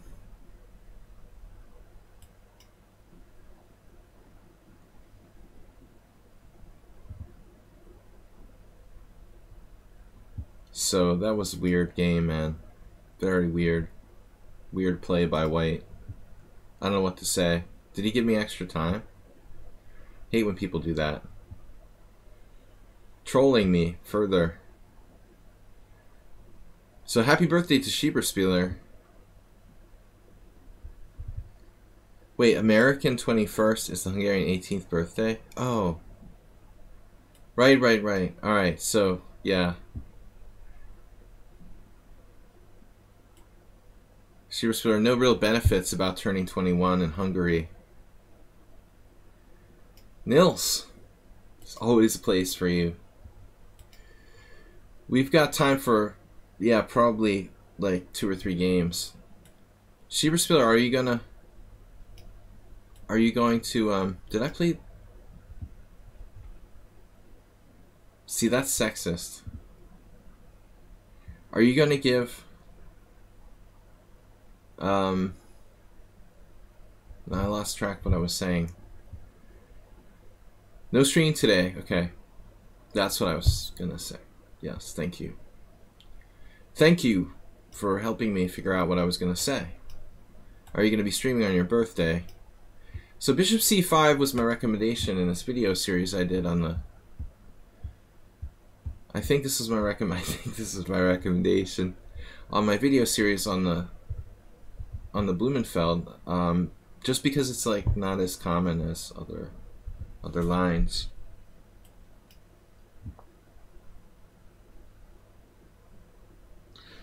Small chilling break due to birthday.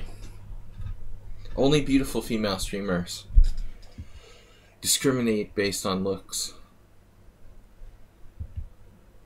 Oh, this match will take ages because it's 7+3. I mean, I'm surprised how much little difference there is, really. It seems like all my games are long. I got time for a couple more games. We're not going to get to all the challenges. Hopefully 2 more. Schieberspieler, what about university studies? What's the deal with school now?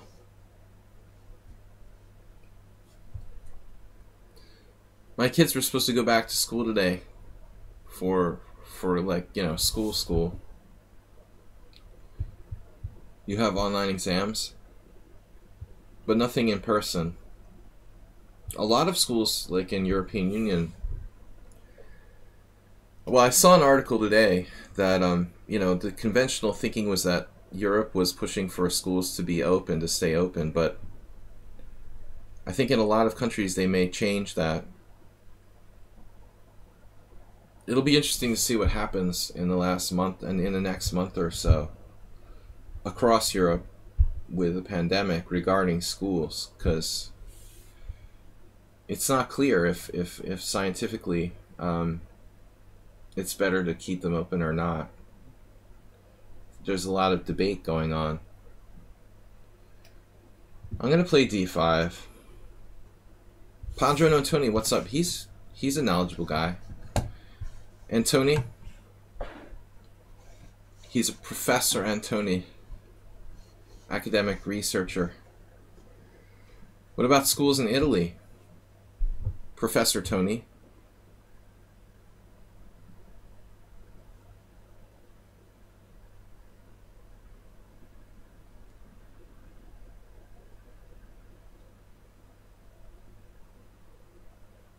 So it's basically transposed to Tarrasch.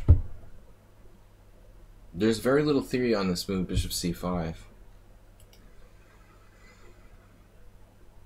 I guess it could also be a symmetrical English. It is technically a symmetrical English.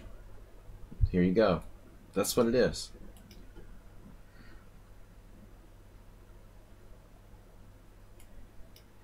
It's also a Grunfeld reversed. It's funny how all these openings like converge. The Grunfeld, the Catalan, you could call it a Catalan, a Grunfeld, a Tarrasch. 3 different openings. Well, reverse Grunfeld, Catalan, or Tarrasch. All 3 openings in one. What white is playing here. Or what I'm playing. Stupid move to open schools right now. I mean, that's exactly why I brought this up. Like, my kids are supposed to start school again today. Though we're not gonna let them go till maybe a couple weeks at least. Wait and see what happens. But most kids have to go back to school in Hungary exactly now. Just when, like, basically scientists are thinking it may be a bad idea. What's a clever choice? Well, I feel kind of stupid, honestly. Like, yeah, I mean, vaccines are starting. It would be really dumb to, like, stay in my house for, like, a year so that I can, like, go out and get COVID. Like, just when vaccines are starting to get... Actually, a friend of mine who's a doctor, he's a surgeon for kids here in Hungary. He's, like, a pediatric surgeon. He just posted on Facebook that he got vaccinated. I guess frontline workers. He's the first person I know. But I mean, he's a wealthy doctor, but still, he's a frontline worker. The first person. It's a good sign, at least somebody that I know has gotten the COVID vaccine here in Hungary. So I'm basically sacrificing a pawn in a lot of lines. Knight takes d5, bishop d5, bishop d5, knight d5. We have some compensation. I also have knight d5, bishop d5, bishop d5, rook d8, maybe trying to sacrifice a pawn. I've played this kind of position with white a lot, and it's scary to decide whether or not to take this pawn. But he has some problems. Like, Schieberspieler, I think, would probably go for the pawn. If he doesn't take the pawn, like, he has trouble getting his bishop out. He can't go to b2 because the knight's blocking the fianchetto. How many academics watch my stream? I don't know. Antoni's at a university in Italy. You're an academic. Someone on sound is a kind of researcher. We made him a VIP last night. So there's a lot of bright people watch my stream. I don't know why. Actually, I taught chess to some pretty smart people. Especially when I was in Cambridge. I had students who were like doctors, professors at Harvard.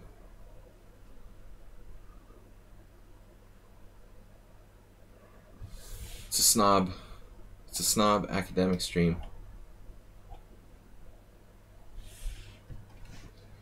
Not to mean Cambridge in UK, Cambridge in Boston, you know, where Harvard University is.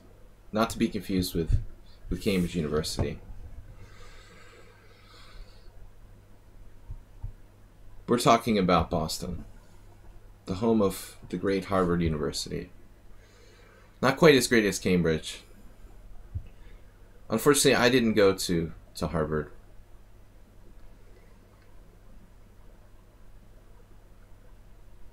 I don't have the wealth or the credentials.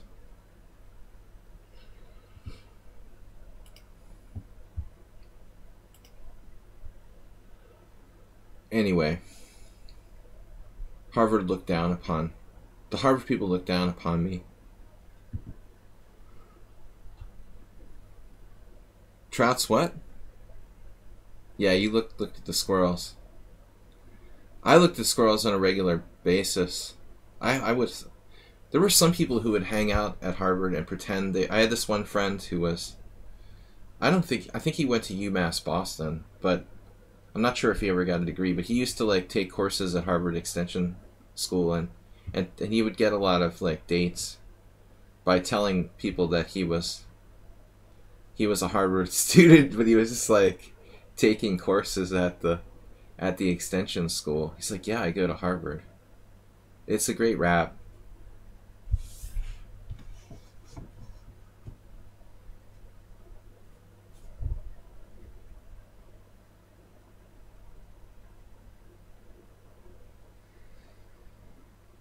Okay, technically, like, Orban went to Oxford.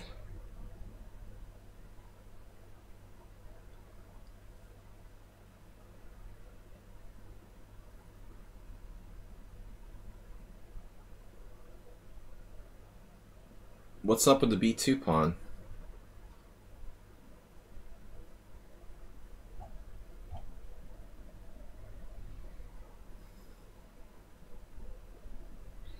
If I take, you take, I take, there's this massive liquidation. There's also the possibility of knight a4. Yeah, I mean, but the problem is liquidation. Black may only equalize here.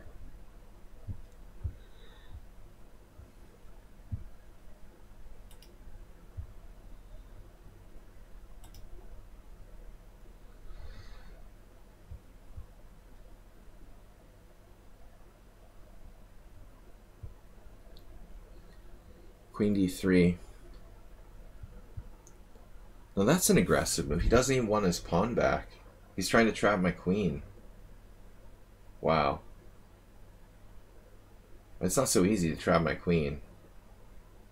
Obviously.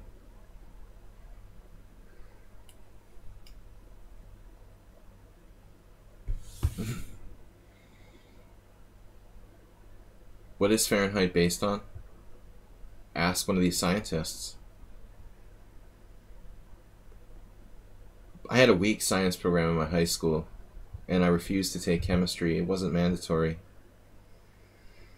We probably learned that at some point in junior high school. But I was never inspired. You gotta have inspiring teachers. I blame it on my teachers that I didn't like science. You gotta have an inspiring teacher. I had better English teachers and math, but science was weak. I'll never forgive them. Yeah, don't worry, Schieberspieler. All Hungarians are confused by Fahrenheit. There is no use for it, really.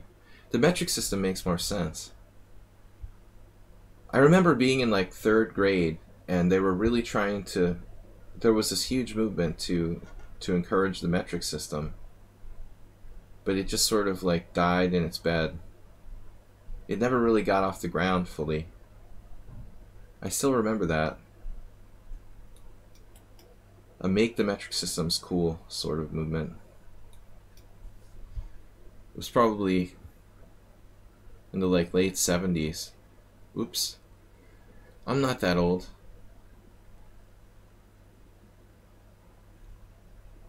Just ask Alexa. Alexa, order a pizza.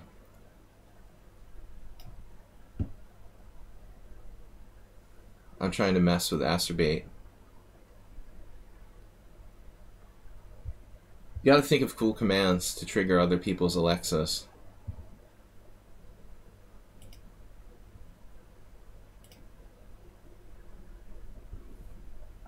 Trouts, you could at least like watch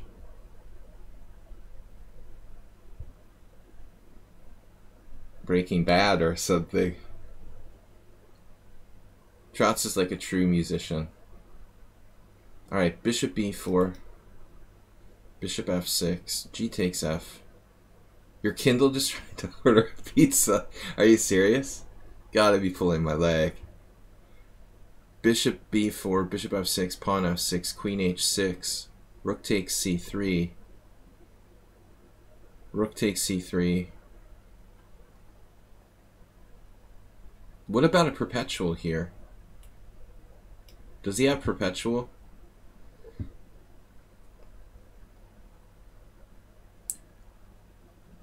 I'm not going to let him mate me with queen g5 and queen h6. I guess you lose if you play bishop takes c3.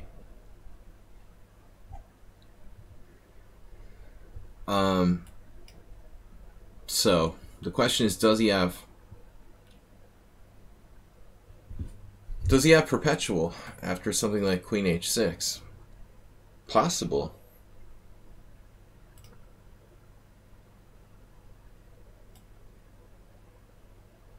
No.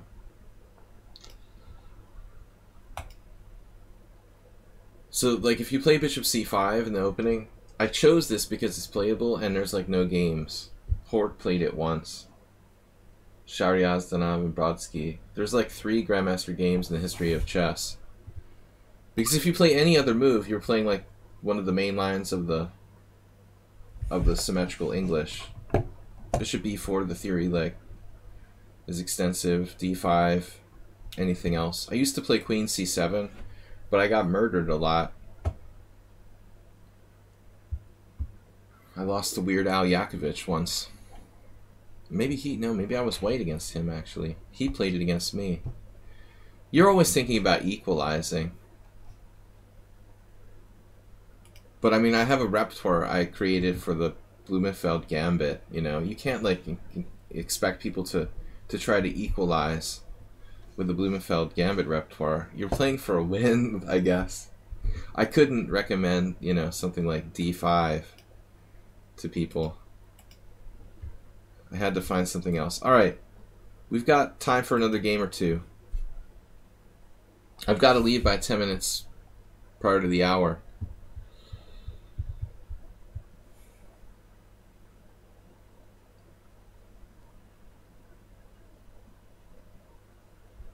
The mad scientist. Virat Carlson.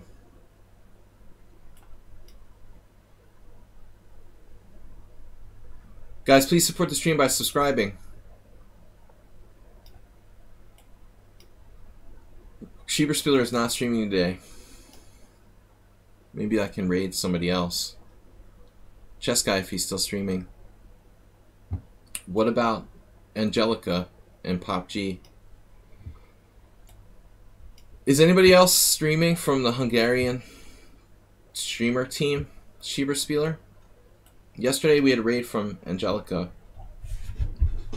and I feel bad because I never have a chance to thank her by raiding her stream. Always like the same people are streaming in front of me. Wow, I think I just pre-moved. It's too early.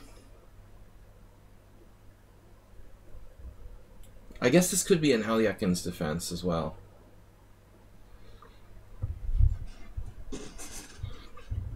Technically, c3. It's a good move. Normally, let's see. I used to play this opening a lot.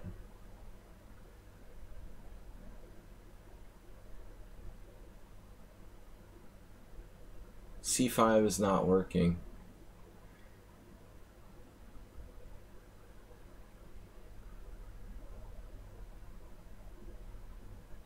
I want to play C5. I've also looked at B6.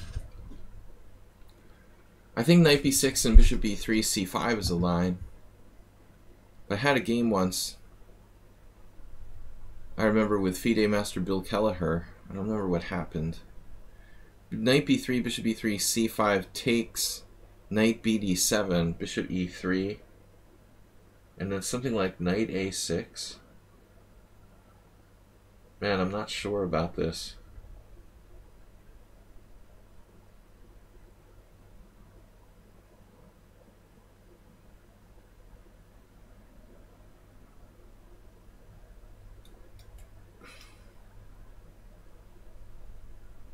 I want to play C5. I guess I could play knight A6 to play C5.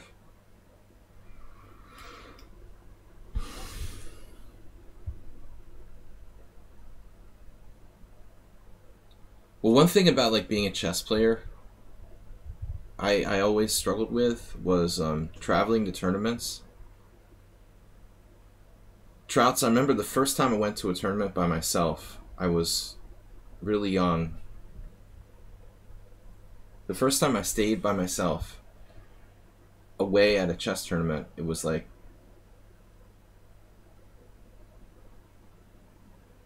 seventh grade. And the freakiest thing was like, you're like a seventh grader or eighth grade maybe, I don't remember, but it was pretty young. And I was staying at this hotel and I had to like eat at the hotel restaurant by myself. It was like the weirdest thing, you know, getting used to doing that. But I mean, you know, being like a solo traveler, I guess people just get used to it. They say like in Japan now there's like this huge, like solo movement.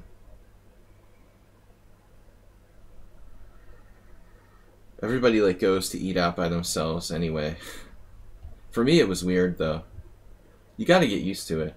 I've traveled a lot by myself, and at first it's very, very awkward, but you get kind of used to it. It's weird sitting in a restaurant like reading a book while you play.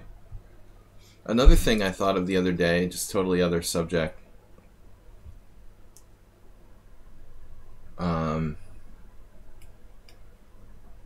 There was this guy who's kind of an ass that I know. I thought one of the most like insulting things I ever saw at a tournament was this master who he took a novel with him to the board. I'm not going to say who it was, but he took a novel to the board with him, and then like whenever he played like a weaker player, he was like reading the book while he played like a long tournament game. Has anybody ever seen anyone do that? To like read a novel at the board while you're playing like a long game? It's like he was just trying to diss. Like, he didn't do it against me, he didn't do it against stronger players, but when he was playing like a 2000 player, he was like reading his book at the board. And that's just like, that's just rude, you know? You're like, you're not a serious challenge, I'm just gonna read my Robert Grisham novel or something while we're playing. But that's what you gotta do when you go out to eat by yourself, I guess. Bring your novel.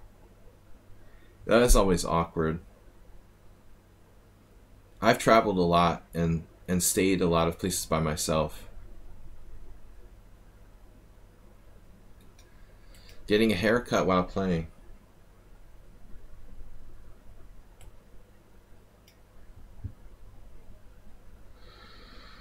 I don't think that's in the rulebook, man.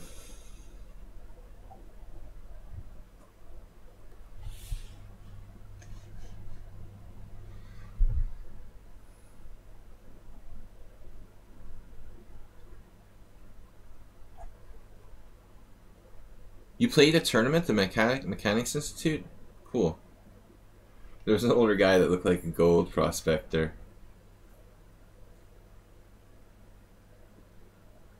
See, that's the kind of thing you probably get uniquely at the Mechanics Institute. Never see that on the East Coast. There's always old people, old creepy people. But I think they're interesting characters. I like it when the old guys like go to the wrong table and start playing the wrong game.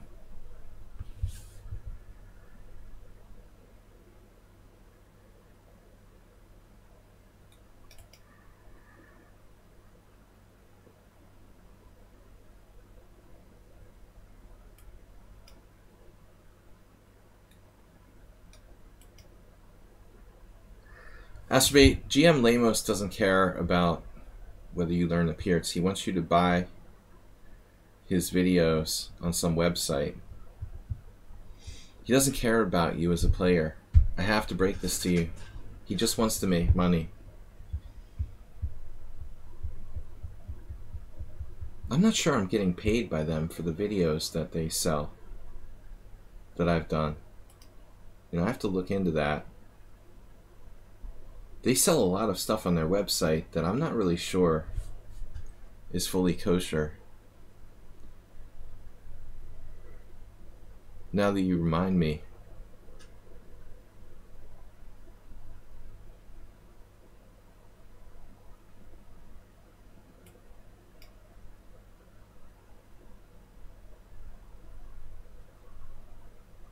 Yeah, I'm not sure I'm getting my royalties. That needs to be investigated. I'm highly suspicious. Once they asked me to make some videos for their site, but they had like all these requirements. Like you have to wear a suit when you you record the video. I was like, dude, this is just too much. I'm not interested.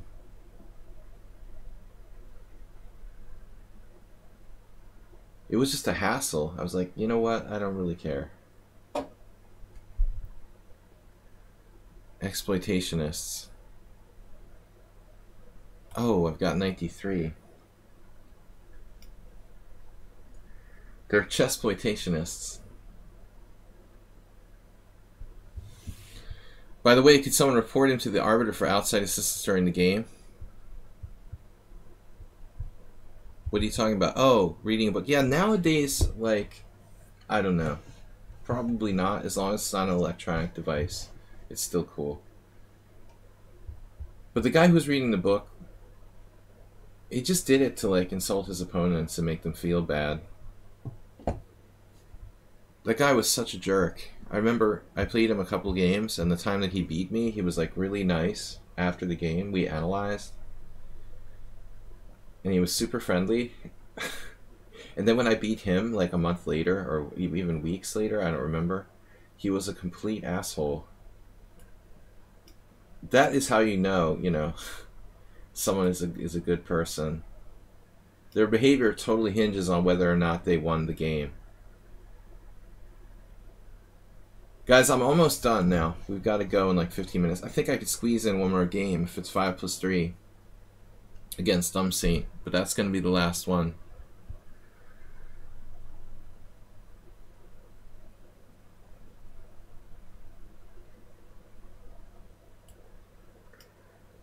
You know someone's a good guy when they're only friendly when they win. If I hadn't played him once before, I wouldn't have realized how two-faced he was. But it's so ironic when you play somebody and their behavior totally changes from like one week to the other. It was just kind of amusing. There was the same book guy. One of these really arrogant types.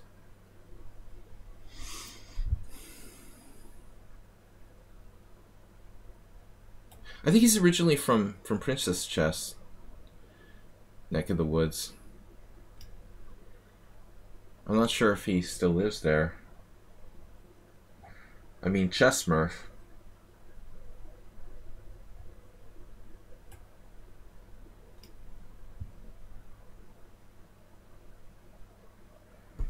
Topic is arrogant FIDE masters.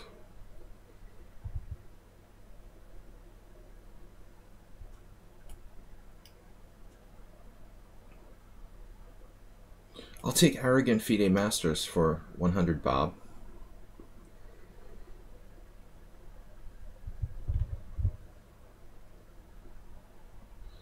They're the worst. They're like frustrated. They never became an IM or a GM. So Vera Carlson hanging in there a little bit here. I don't want to play Rook D8 and let Rook A1 and the A7 pawn becomes a target. Man, okay, we're both in time pressure here. Pawn wave. Kingside pawn wave.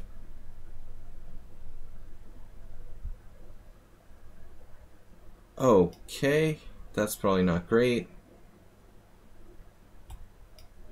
Man. He's accelerating.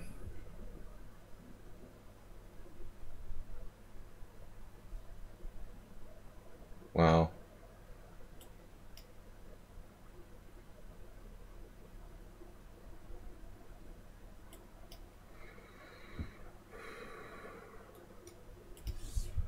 See, I'm terrible at this part of the game.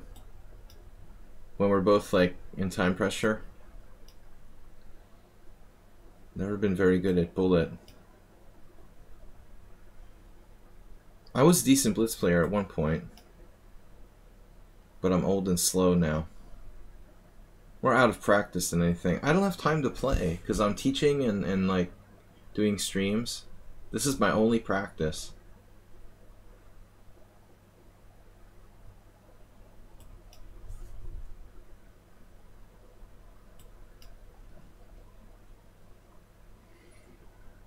But I do have lots of time to come up with excuses for why I play so bad. Are you serious?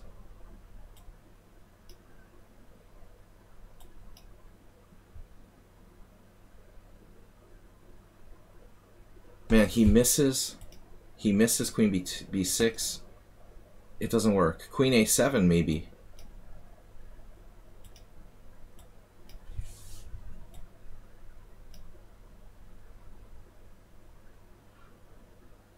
He had Queen A7 with mating threats.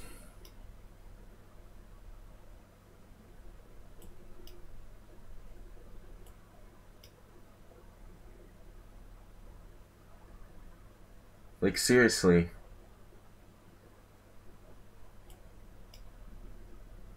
What am I going to do if he plays Queen A7? Threatening Knight F6 check and, like, mate in 3. Please resign now. Yeah, it would help. I've got 8 minutes left.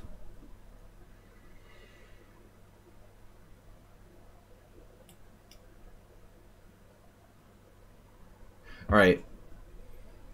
I just want to see if he had Queen A7. Then the whole thing doesn't work. This is like evil. Threatening check here. And then mate on the back rank, right?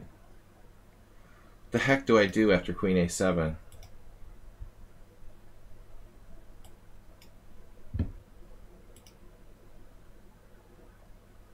It's a draw. Yeah, I figured it was a problem. The best I can do is like draw by perpetual. I don't know what to do. Please resign now. Sounds like something some people I know would say. Anyway, alright, not a pretty time scramble. Dumb Saint last game, guys. I gotta go. No more practice after work.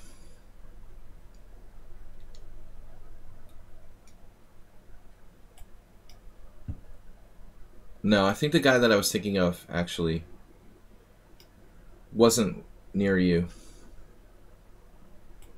The guy, the book guy, the arrogant novel reader, was from South Carolina. Now that I think about it.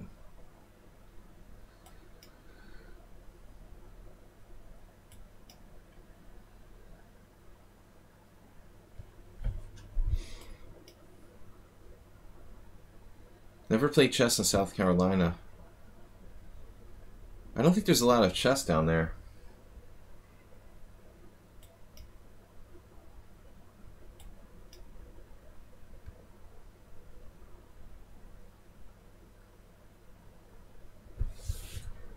Actually, I never played chess in North Carolina either.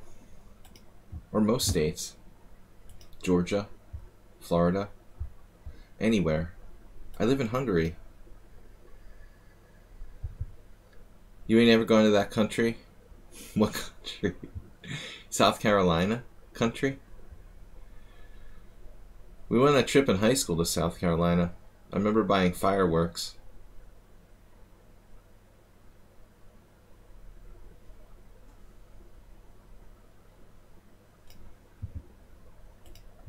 But no chess.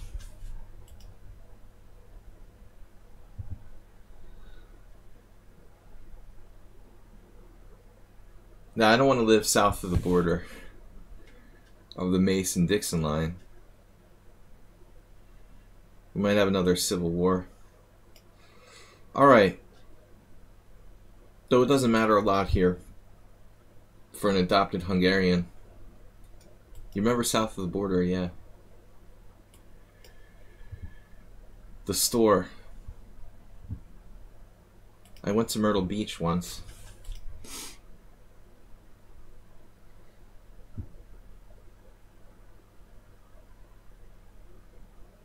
It was like a high school trip, and the older kids like covered me in shaving cream when I was sleeping. Typical high school prank.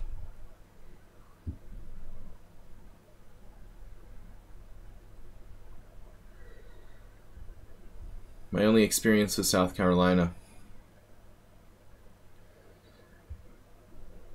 I miss the ocean though. It's weird living in a landlocked country.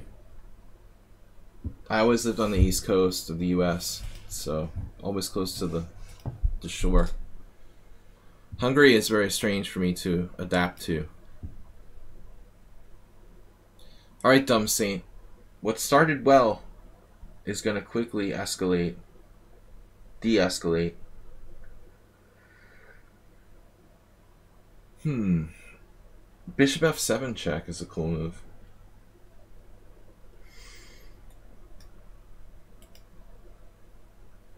It looks like we have something here, but not really.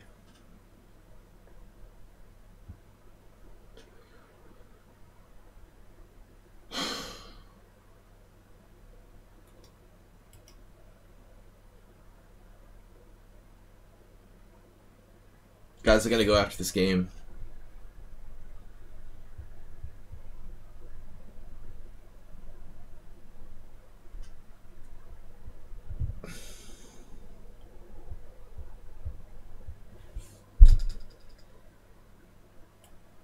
Can we risk this? It's possible he gets counterplay on the F file. But it weakens his king, and it's not really a sacrifice, because we get our piece back. But I'm afraid that his counterplay along this diagonal, along the F file, might constitute something substantial. You would have played this bishop f7? I remember once I crushed Boros Danish with bishop f7 in the Grunfeld in like 19 moves. But you never ever move your f rook away from c8 when that's a possibility. That's a super weak square. It's like every Grunfeld player learns that early on. You know, you've really got to watch it. Here it's not so bad. I mean, with the rook there, he didn't have to take with this king. You know, and that's the important thing. So we just get like a structural advantage, and his king is open, no material necessarily.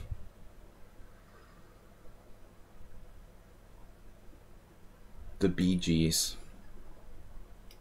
Now he could play queen d5. I'm not sure if I took on c6 there.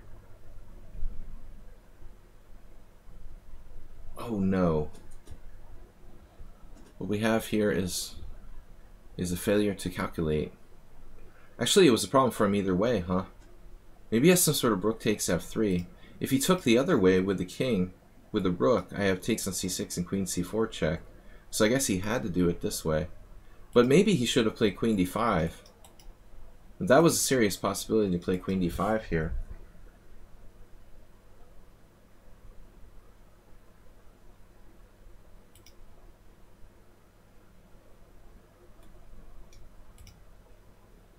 But maybe this is good for me, right? I'm just taking and playing knight e5.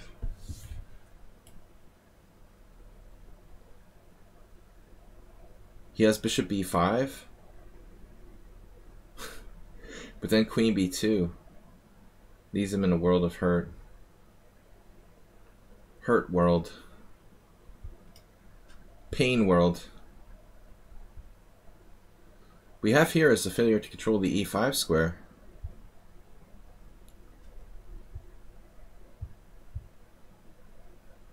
I'm not sure. Did he really have to play queen d5? The end of the stream, guys. We're going to be back tomorrow night. I did create a tournament, so check it out for the team, for the Ponda team. There's Tuesday night Rapid tournament at 6:45 tomorrow night. Join our Ponda and Horses Club. I want to see some players.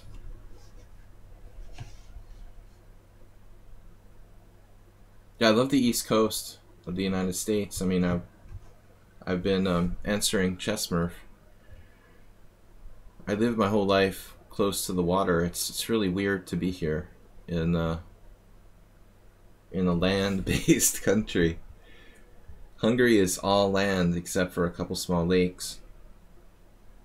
Not a lot of seafood. Let's hope he doesn't have any resources here. I assume this is over. So COVID has finally really come to Thailand. Yeah, wow. Everywhere. You can't get away from it. It's even in Antarctica. They stupidly brought COVID from Chile to Antarctica. in the Chilean research station or something. The problem is the PCR tests aren't always accurate. They said they had tested everybody, but how could they let it go to Antarctica? How dumb is that?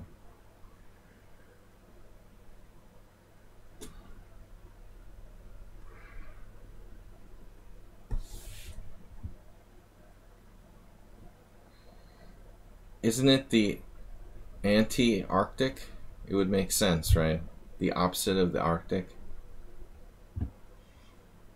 Antarctic.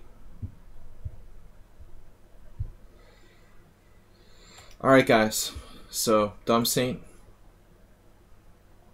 thanks for the game. Nice knowing you. Looks like we're winning a piece.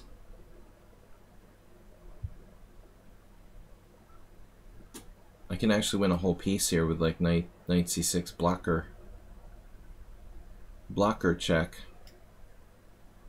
Maybe I had a mate though. I don't see it, you know.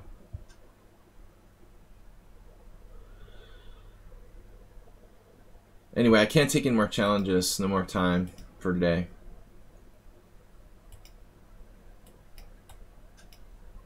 So there's nobody in the waiting pool.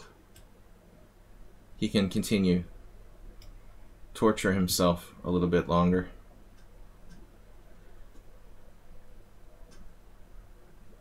So in Greek, Arctos is bear. That's interesting. Theories.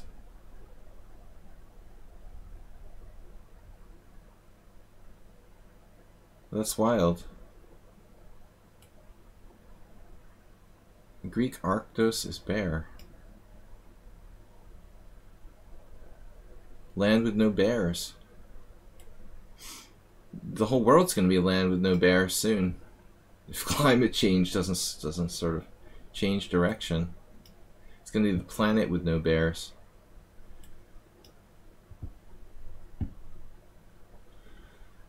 Alright guys, gotta go. We're going to be back later.